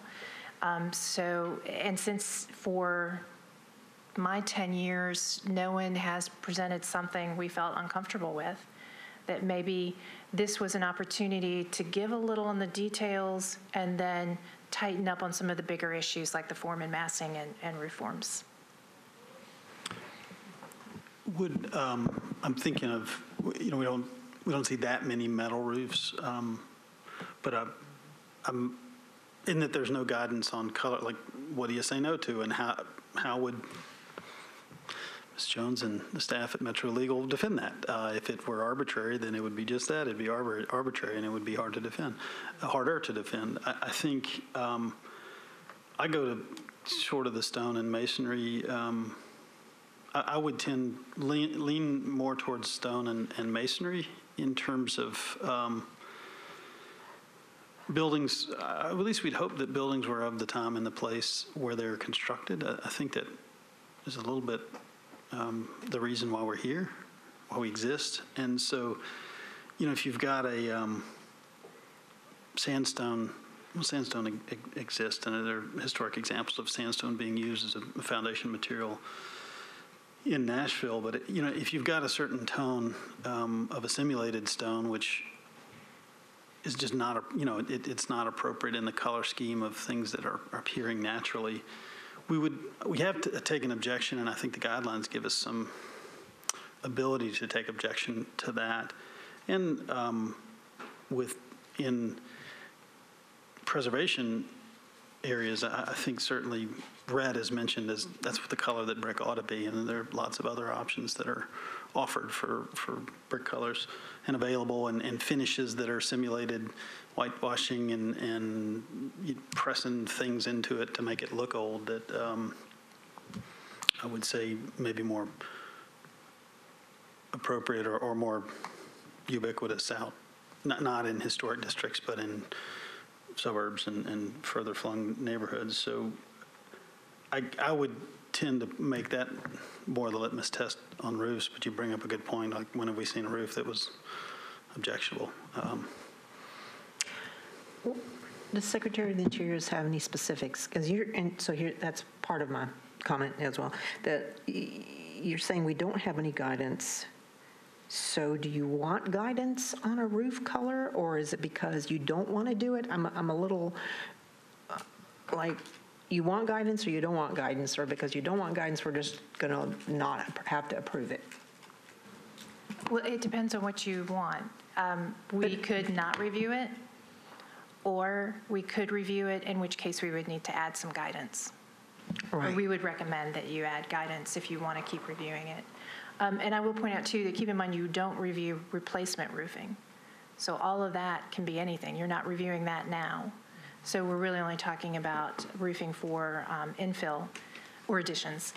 And to the energy efficiency, and the architects, you can tell me if I'm wrong, but in recent years I've heard that some of the darker colors have enough reflectivity to them that they're almost as good as a white roof. Is that true? It depends on what zone you're in, because there's a point where actually a darker roof helps you more than a lighter colored roof, depending on how far north or south you are. But I was just using that as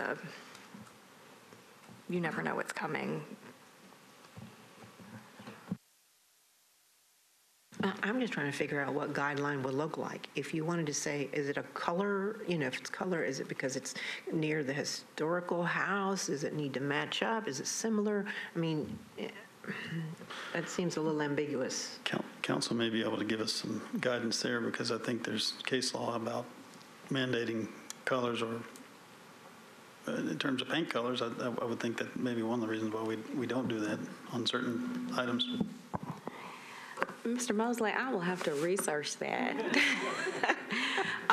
Sorry. No, to that's put you on the okay, and spot. I don't mind doing that at all, and I'll be happy to do that. We have one more meeting that we'll be discussing that, so I'll note that, and I'll research as to whether or not that has been found to be arbitrary. I was kind of racking my brain as as you all were talking about whether I could think of anything offhand. What I can say, and I was going to just kind of chime in on your comment, we do have to be careful about being arbitrary as it relates to making decisions that come before the board. I do think you do have a good bit of freedom to adopt guidelines that you think are appropriate. And I don't know that you would start with a particular color, but it may be something that you could say not contrasting greatly with the colors that are prevalent in the area, or worded in such a way that you're not just picking, you can't have a pink roof, or you can't have, there's a way to perhaps craft it so that it is not contrasting greatly with typical colors that are seen in the historic area or something like that, that perhaps will help us stay out of kind of that arbitrary and capricious area. I do think it might be helpful for the board to know what the code says specifically, or just kind of have a little bit of a refresher with regard to adopting guidelines. So I'm just going to share some thoughts with you from section 1740-410, section B, establishment of design review guidelines. The Historic Zoning Commission shall adopt design guidelines for each historic overlay district and apply those guidelines when considering preservation permit applications. Design guidelines related to the construction, alteration, addition, and repair to, and relocation and demolition of structures and other improvements shall be consistent with the National Historic Preservation Act of 1966 as amended. A public hearing shall follow the applicable public notice requirements of Title 15 of this chapter, and it shall precede the adoption of all design review guidelines by the Historic Zoning Commission. Testimony and evidence material to the type of historic overlay under consideration may be considered by the Commission in its deliberations. So that's the guidance that you have from the code with regard to how to adopt them. It doesn't go into detail about it, but just kind of gives you the general overview and the kind of the general theme about the guidelines being consistent with the National Historic Preservation Act of 1966, and as it relates to the different things that you would consider: construction, alteration, addition, repair to, relocation, and demolition. So those are the things to consider. So I hope those thoughts are somewhat guiding thoughts as you think through this, and I'll be happy, Mr. Mosley, to research to see if we can find any case law that specifically addresses the issue of colors of roofs. And I don't know that needs to be extensive. I think you've given us a solution by, we do the forms by not contrasting greatly.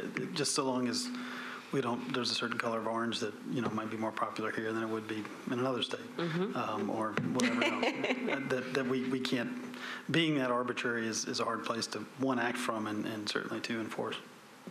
I'll add to that, one of the reasons the main reason that I'm aware of that we don't review paint color is because it's not a permanent alteration to the building. And of course, as you pointed out, fads change over time, and so it just wasn't a concern. A lot of different commissions across the country don't review paint color, but some do. How about that for roofing? How about the other design guidelines across the country? It just depends. Some do, some don't. Most cities don't have a conservation zoning overlay like we do. Most of them are more traditional historic preservation, and they're much stricter. So one of the things that I was interested in looking for, and it may be there, but I haven't seen anything about it, but in the past, one of the things we've struggled with on the outbuildings has been greatly sloping properties and different forms of properties. And I particularly remember one that was really difficult where, although it was a 1.5-story house, it had very tall ceilings up on sort of a hill. The lot sloped steeply back to the back, dropped off a lot, and we were still requiring them to keep an 11-foot eave height on the outbuilding. And I know that's been difficult for me to resolve, but the guidelines called for that, so we really had no choice as far as enforcing that. Was there any discussion about, taking into account the site and the sloping and how that works. Yes, the current draft looks at measuring from the highest grade within the footprint of the outbuilding. So at any point when that grade drops, obviously the wall height's going to get taller. So those eave heights are measured from that tallest point. And we're trying to, rather than take into account whether the grade rises or drops, looking at it proportionally. So we're measuring from finished floor on the historic building and grade on the outbuilding, because usually it doesn't have a foundation, just a slab. But I think on some of those, like the one I was thinking about, the house had a great presence. It had a large footprint. It had very high ceilings, high eave heights, and we were still requiring, even though it was sort of down the hill, that eave height, because the grade did go down, but these guidelines were the measure from the grade at the outbuilding, right? They don't take into account the entire site, do they? No, they don't take into account the entire site. No. Okay. And I think to maybe further that argument or look at it from a couple different directions. One, I feel like any applicant, whether it's viewed amongst the staff or meets the letter of what's written, is free and often does provide, make application for something that might in some way be different than what's written in the guidelines, and they would still be free to do that. I think the other thing that would be, this gets into a very specific situation, but if you have a steeply downsloping lot that's entered from the alley side, and we've seen one of these that I can recall, and you measure from up at the alley, and there's enough, existing grade, maybe 10 places in our districts where this would happen, but you suddenly, you get beyond, does there need to be an upper limit of, this one really just, this one deserves a further review, and you just happen to be in the scenario or place where if you get greater than X amount or 2 stories or 24 feet or something, is there a necessity to put a cap on something that would be egregious, even though it fits within, and I may be going back to the form document, that coupled with the, with the what's written as the maximums,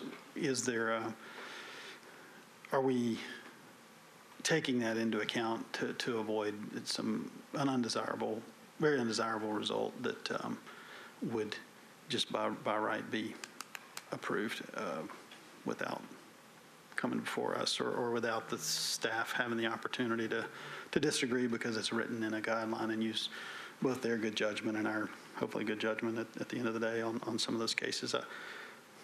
I'm imagining scenarios or outcomes that are probably pretty unlikely, but I can think of one that if it were measured, you got to pick some way to measure. I mean, you just have to. But if it were measured in that way, we might not see it. And I need to dig a little bit deeper. I had not thought of that scenario or how that was measured. That we could try to test the guidelines a bit against something like that. And if there were a simple text addition that we could say, as long as it's not greater than or less than something like this, that it would parenthetically we could put a little bit more restriction on it.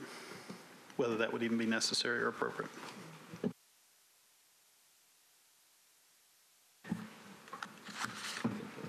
What do you think about, any more? What do you think about siding review?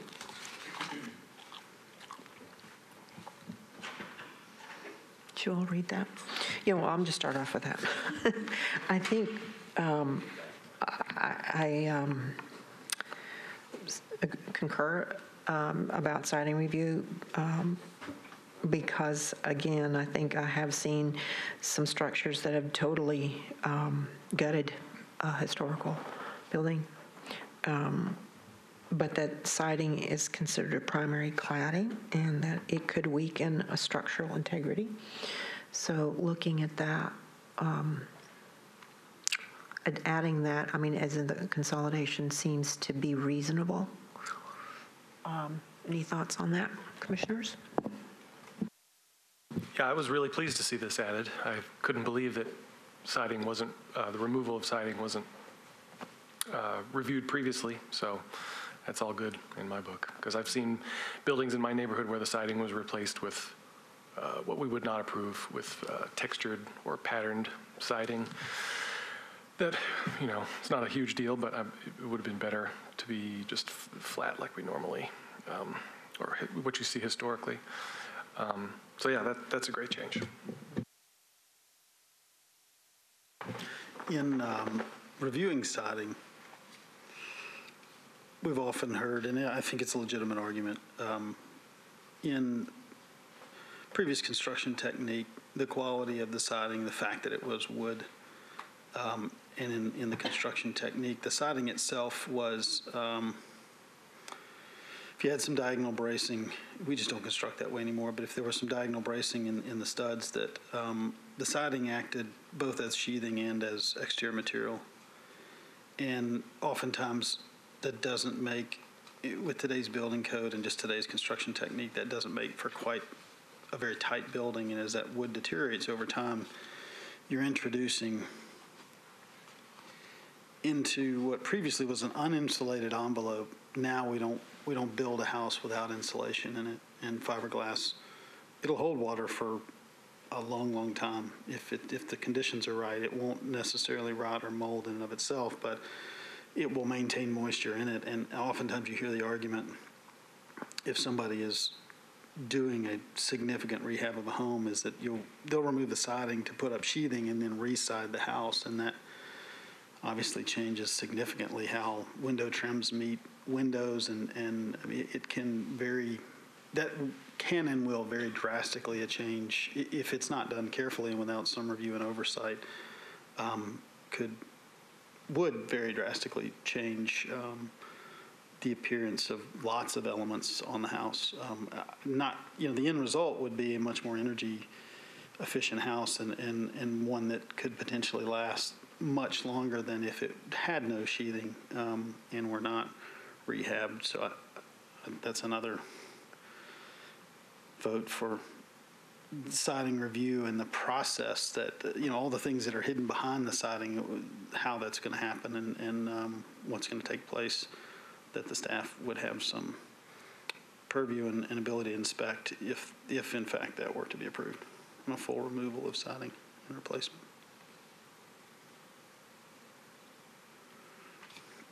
I think we skipped one, which was siding reveal.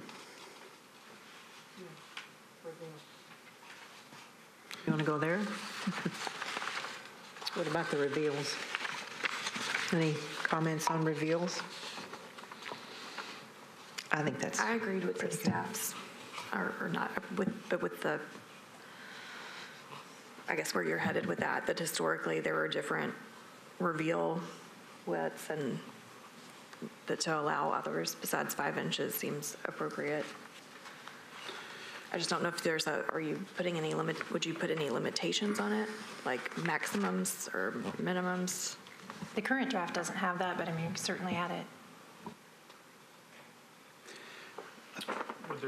Would there be a danger of somebody trying to be a cheapskate and just buy as little siding as possible and have 10-inch reveal so they just don't have to buy as much? Could you maybe putting a maximum, or again, language by not contrasting greatly. By not contrasting greatly language, something like that? I don't know. That one's a little tough. When siding has all different kinds of reveal in historic districts, what's not contrasting greatly? So we'd love to hear if you have any ideas of what the maximum should be, or if we should review it. And there's a range given, I mean, again, I'm not trying to convince you of any one thing. We'd love to hear from you what your thoughts are. I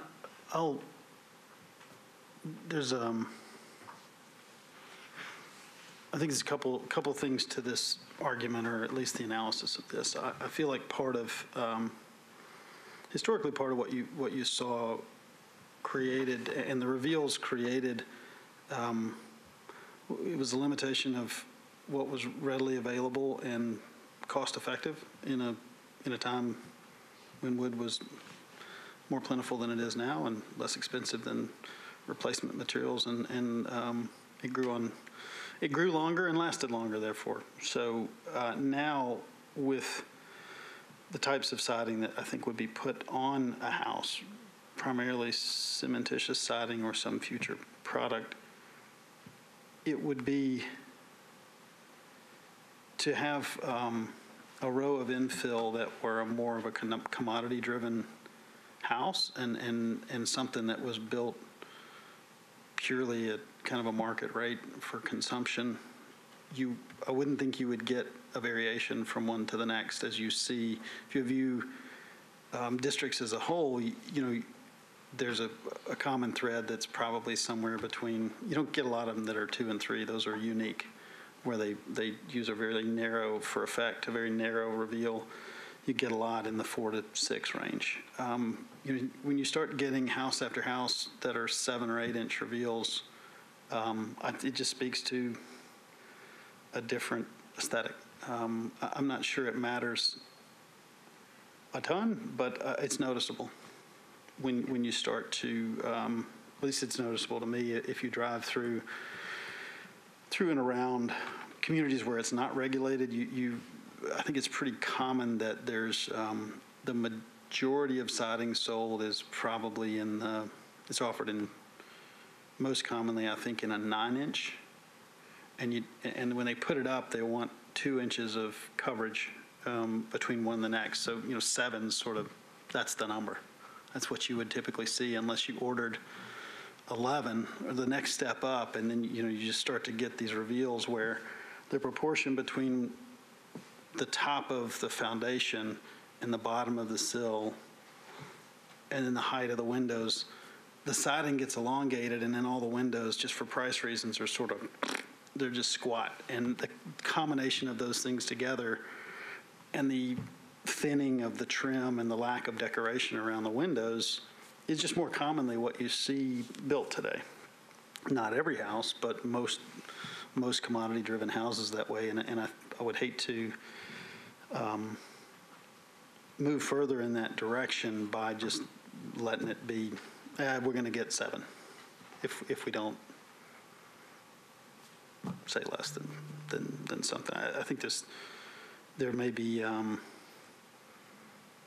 maybe some additional information we could glean from what the most common siding is that's sold today, and not just not pick some off the wall dimension that we're unlikely to get anyways. Because I do know the way, at least for today, and the way siding is installed, there probably is a couple of magic numbers in there. It's either going to be X or Y, and then if something were, I doubt somebody's going to go out and buy the 2-inch soffit panels and throw those up and have a 1 foot 10-inch reveal, but they could if we didn't say they couldn't, potentially. So that's where the by not contrasting greatly, I think that would be greatly. It's unlikely to happen because it just would walk in and it looks terrible. But I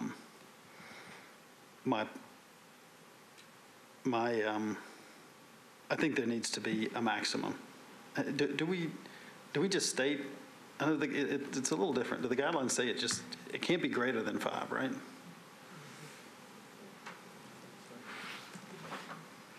And if I might chime in, it's fine for the board to establish maximums and minimums and establish numerical values to those items as you look to establish some guidelines, as long as there's kind of a rational basis for that adoption.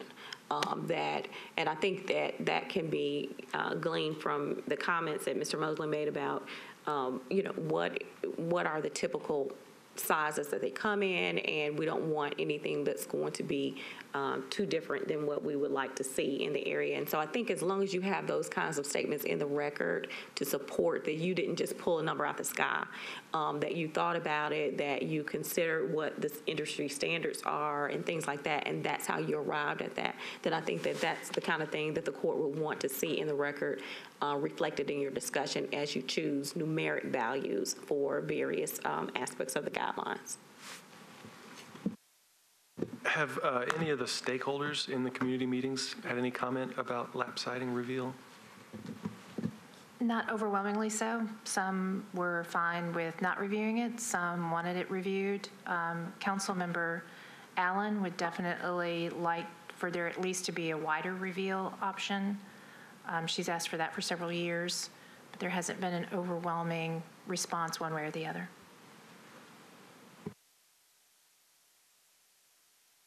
But that reminded me of something I meant to say earlier. All the notes from all of those meetings are also on the website.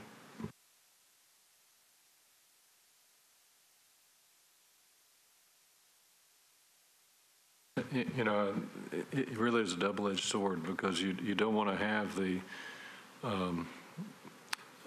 materials of less character that, you know, a lot of times the wider ones look more like vinyl siding. I know we can't put vinyl siding, but that's sort of the look you get. But by the same token, you did have in the 30s and 40s those beautiful cypress homes with the wide boards with mitered corners, you know, which is a style that you do see around here. And so, you know, that has a real architectural impact and contributes to the historical character of the neighborhoods. But you can't, I guess you can't solve everything in guidelines, so. Is it helpful to the staff, you know, and I've seen this in our guidelines, you know, where we make a statement, or perhaps this is italicized, you know, generally it's between X and Y. If the applicant, if there's a compelling reason or within the district there's examples or this or that, you know, is that, if we do something that's not what we currently do, is that a, does that get a little more breadth, but certainly doesn't open it wide open where it's not reviewed and eliminate it altogether? I think we would need to be considerate in perhaps in those terms rather than try to rewrite it or invent something that is wholly our own. We may, if we review, if we decide to continue to make lap siding reveal a part of the guidelines, we probably ought to consider any changes that provide some guidance to assist the staff in making that review and assist ourselves when we're looking at the individual or unique case that, you know, may or may not be appropriate. If something's used as an accent and it has a wide reveal or a very narrow reveal, is that appropriate? Yeah, certainly, I could think of a scenario where it could be, but if it were the predominant contrasting greatly sort of side of things, it might not be something we just want to let pass without review.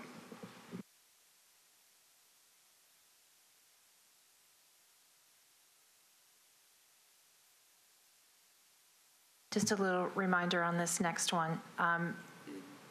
This image is in all of the neighborhood conservation zoning overlays, and it's often been seen as showing where an addition can be and only can be. That's not what it was meant to do. It was meant to simply show where an addition could be and that wouldn't have to be reviewed. But of course, as you know, well know, in the last few years, you don't see additions this small anymore. We have maybe one or two a year. By the time we do the work to figure out if it's really visible or not, we could just go ahead and issue the permit. So our current recommendation is to remove the image and instead add a list. This is just a piece of that list of all of the actions that would not require review.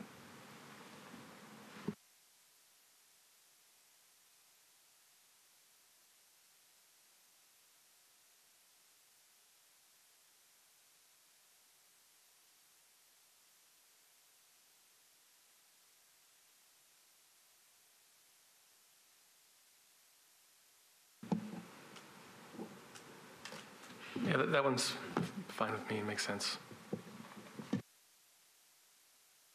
The next one is similar in that the current draft is clarifying what is reviewed.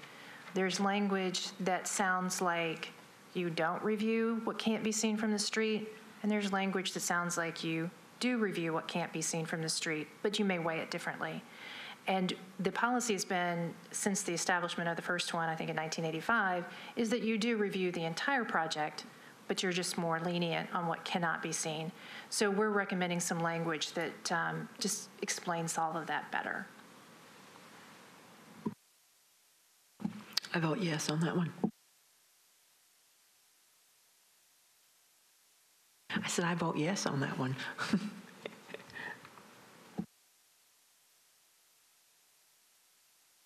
I do think, maybe in a different place, but one of the things, we really do look at the fronts that are street facing as sacrosanct. And as a commission and as staff, we have been much more open-minded in the treatment of the side elevations, and especially in the case of longer structures, the back half of those longer structures. So I think that at some point there does need to be the clear message that yes, the front of the building is of prime importance and will be reviewed most stringently. And that language is in there now, and we're not proposing removing that. Right. Good. Good.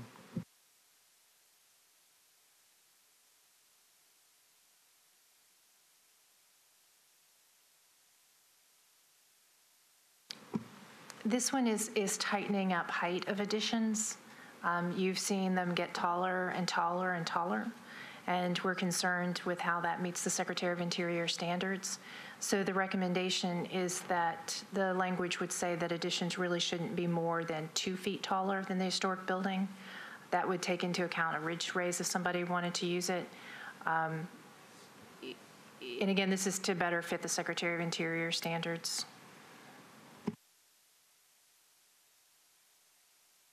And we have approved some projects like that. This one as well. Will that still take into account if there's a slope or site issues? Is it still just 2 feet or?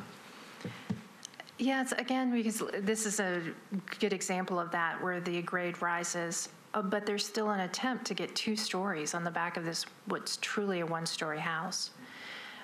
So that's not to say that people cannot continue to come to you as they do now with, unique situations.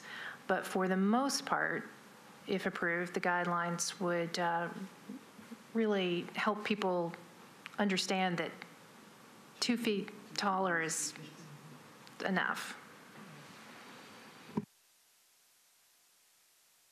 Yeah, I think we see that so often that comes before us. I think the additional clarification is good. Is it written in a way where it's 2 feet above the existing roof height elevation? So people aren't comparing like the height of my house is this and the height of my addition is that, but it's on a slope, but it's written in a way that's very clear that it's measured from the elevation, not comparing heights, I guess. It is comparing heights, but it's making sure that it's not taller than that ridge. So whatever that grade may be. Now, obviously, there's going to be situations where the grade is so tall, you can't even get a 1-story without the addition being more than 2 feet tall. And of course, I'm sure you would approve that in that case. This is just most scenarios. So sorry, I probably misunderstood the question.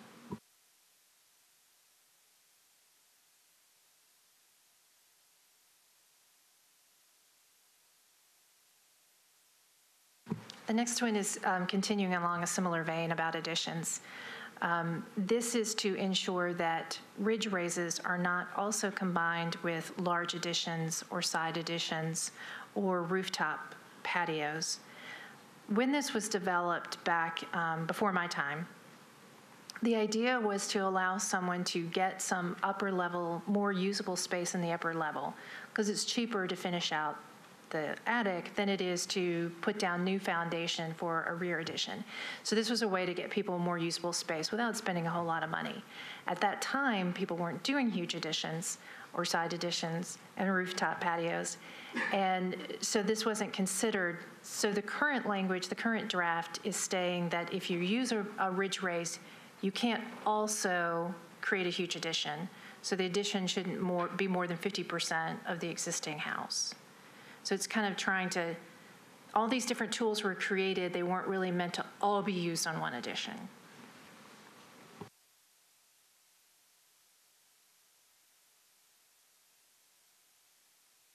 Sorry. On the notes, you would say you would recommend text that would not allow a ridge raise if, and it lists several bullet points. One of those is that there is also a planned rear addition that more than doubles the existing footprint. But we don't allow that, correct? Just conditionally. That may be a typo. The current draft says that the addition shouldn't be more than 50% of the footprint of the, so I apologize for that, than the historic building. So right now, you would allow an addition that doubles the size of the house. So what we're saying is if it doubles the size of the house, it shouldn't also include a ridge raise. That addition should get smaller. So sorry for the confusion on that. So then hypothetically, I'm just making sure I've got this. If you have a 1,000 square foot house with a ridge raise, you could put on a 250 square foot addition with the ridge raise. If you don't need a ridge raise, it could be bigger, but right.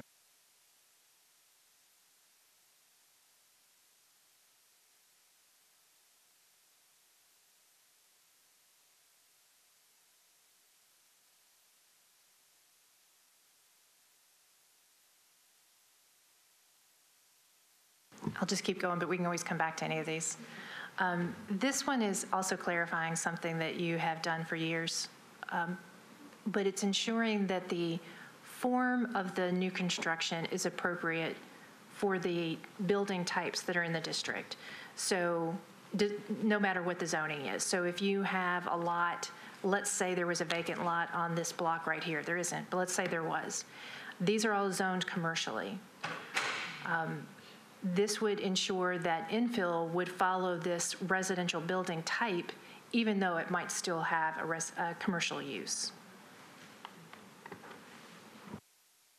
I don't know if it's valid, but this would be particularly helpful on Music Row. Yeah.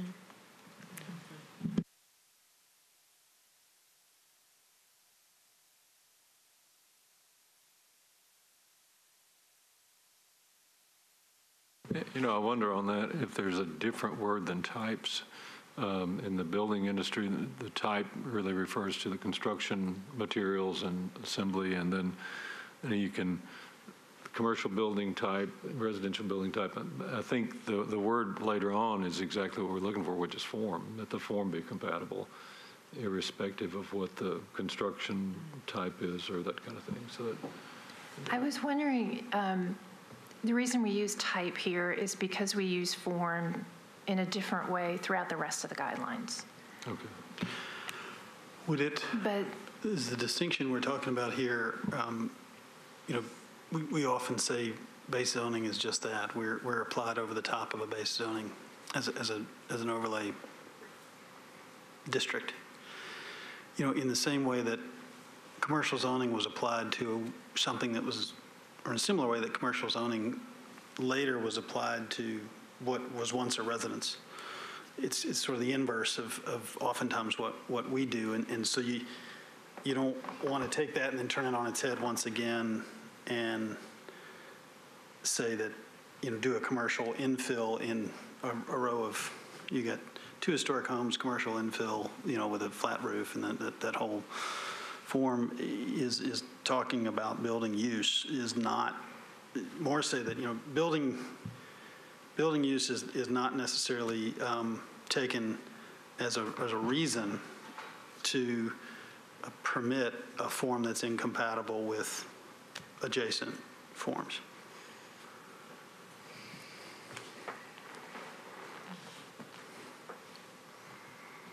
In other words, base zoning doesn't grant you or excuse you from fitting in. It's maybe a layman's way of putting it.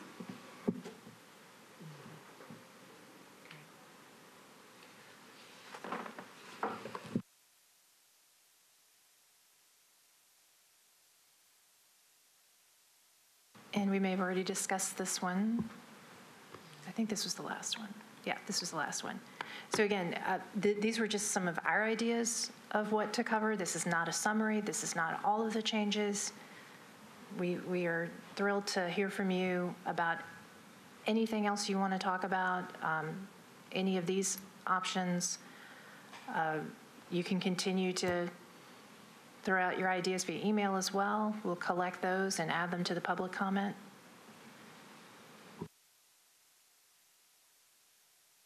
No, this is great. Thank you all so much for all your work on this. Yes, absolutely, staff. Thank you so much.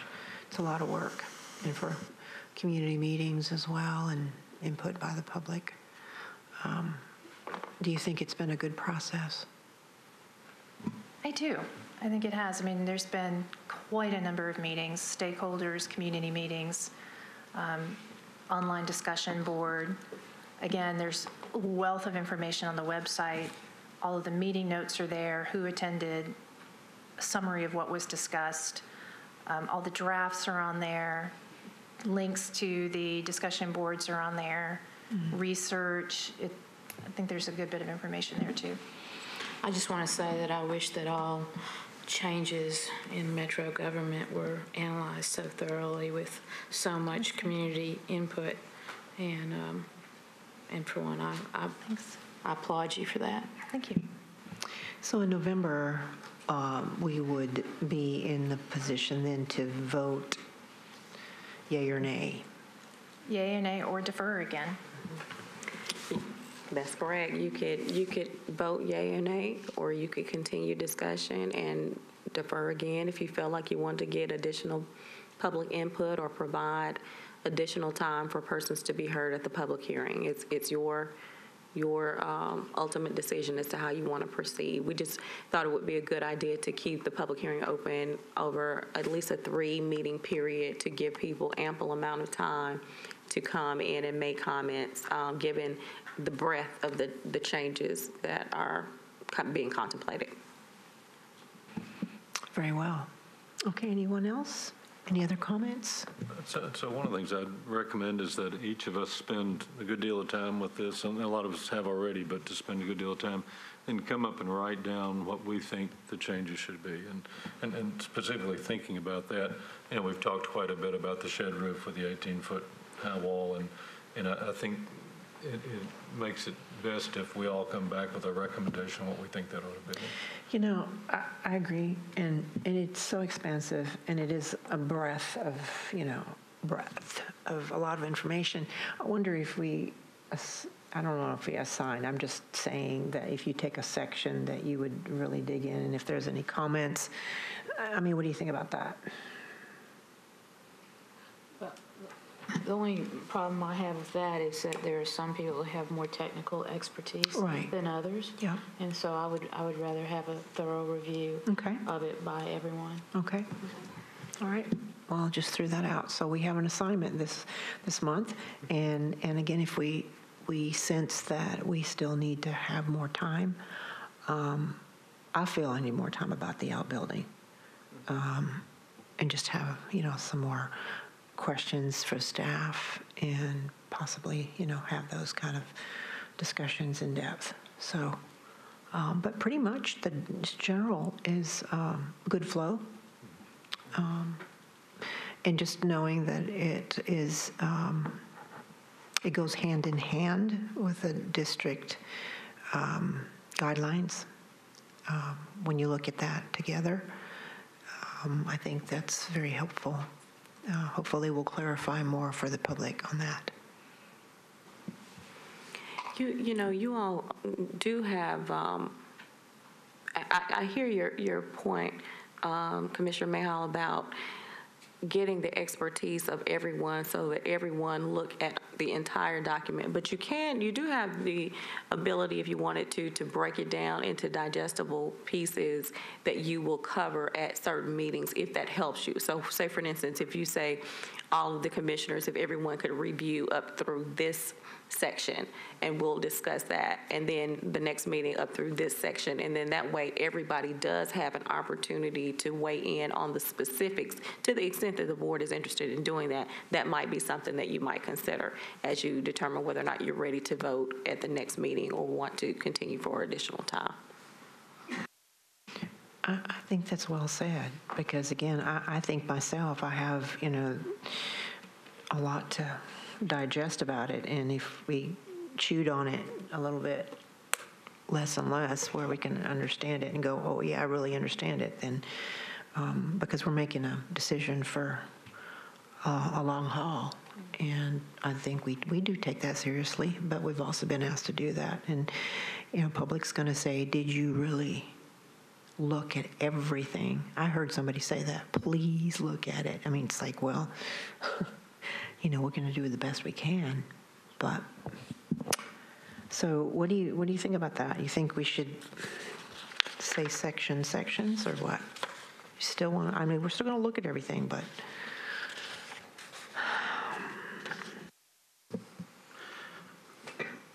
Yeah, I certainly don't object to that as a suggestion.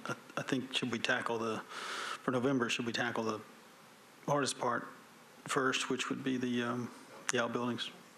And then if at that point we feel like we've not focused enough on some of the other things and if there's some still discussion needed on the remainder, or if we need to break up the other sections, we can determine that at the next meeting or come to a vote. Can we vote on sections, or does it have to be voted all in one?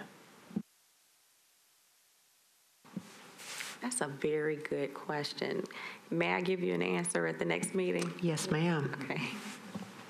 I would suspect it would be all in one, just because you may have language that cross-references each other or something like that. I'm leaning toward that because it's a cumulative document. I'm leaning toward that, but I don't want to opine just yet.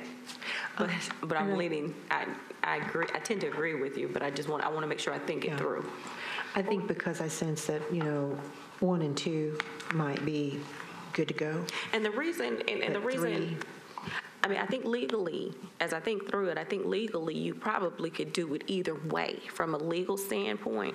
And the reason I'm thinking of it that way is because I think about how the general plan is adopted by planning. And you have an overall document when Nashville Next comes through or came through. It's adopted as an overall document. However, as there is a need to update different sections of the general plan, then those are brought and voted on in separate sections.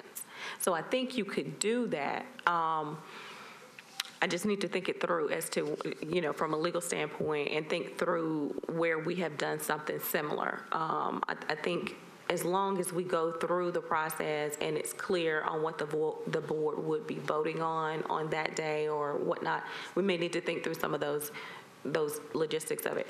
It may be easier and more practical to vote at one time on the entire document, though.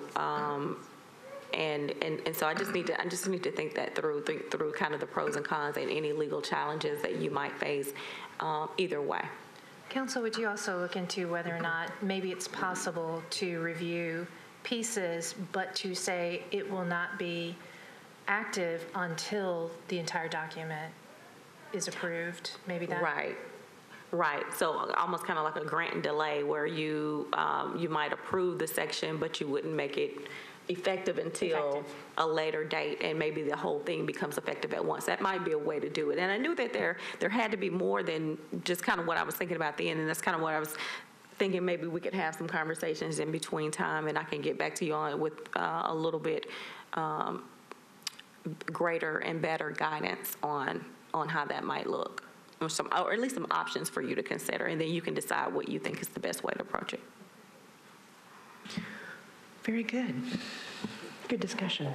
Thank you, commissioners. Thank you, staff. Thank you, public. Before you close the meeting, I would like to give an update. We did have the Realtor course, Historic Preservation 101 for Nashville Realtors, and thank you to Hastings for the location, which was beautiful. Also, our guest speakers, David Payne, who's a local realtor and used to be on our staff a few years ago, and Dick Toon with Historic Nashville was there, and Kirsten Vasselar was there to talk about tax credits. So that was a huge help. They all donated their time. Hastings donated the location. So the fees that were collected by the Metro Historical Commission Foundation, almost all of that went into to their pockets so that they can continue to pay for projects that benefit the entire city, like Nashville sites and National Register nominations. So it was kind of a double win. We had about 27 realtors there and got some great reviews at the end, and we'll be doing it again probably in a year or two. Robin, just interesting that you mentioned Nashville sites. Can you just give us a little I know that's kind of a big project that the MHC is doing right now. So. Yes, and I'm limited in what I can say because I have not been involved. But the concept are tours, different thematic historic tours that you can pull up on your phone. So you can walk around and see historic sites and listen or read about the history of those sites in little short blurbs. So it's easy walks, usually maybe 2 hours at most. And again, there's different themes. Right now, they're all focused downtown, but there's a lot more coming as well. So they have been raising money to continue that project. I know that we at the district have had some presentations on it, and we're very excited about it. I think it's going to be great. Yeah, some staff has tested some of them, and they're really good. It also, if I'm not mistaken, but it launches in November. I believe so. Correct? I think it's November 8th is when it launches, I believe.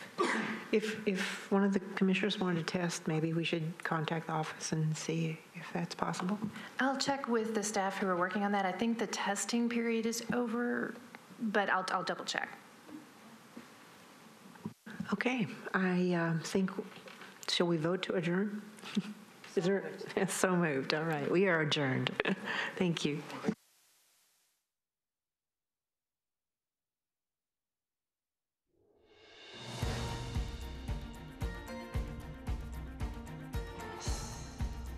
This has been a service of the Metro Nashville Network. If you would like to see this presentation again, or for more information about this and other programs, visit nashville.org.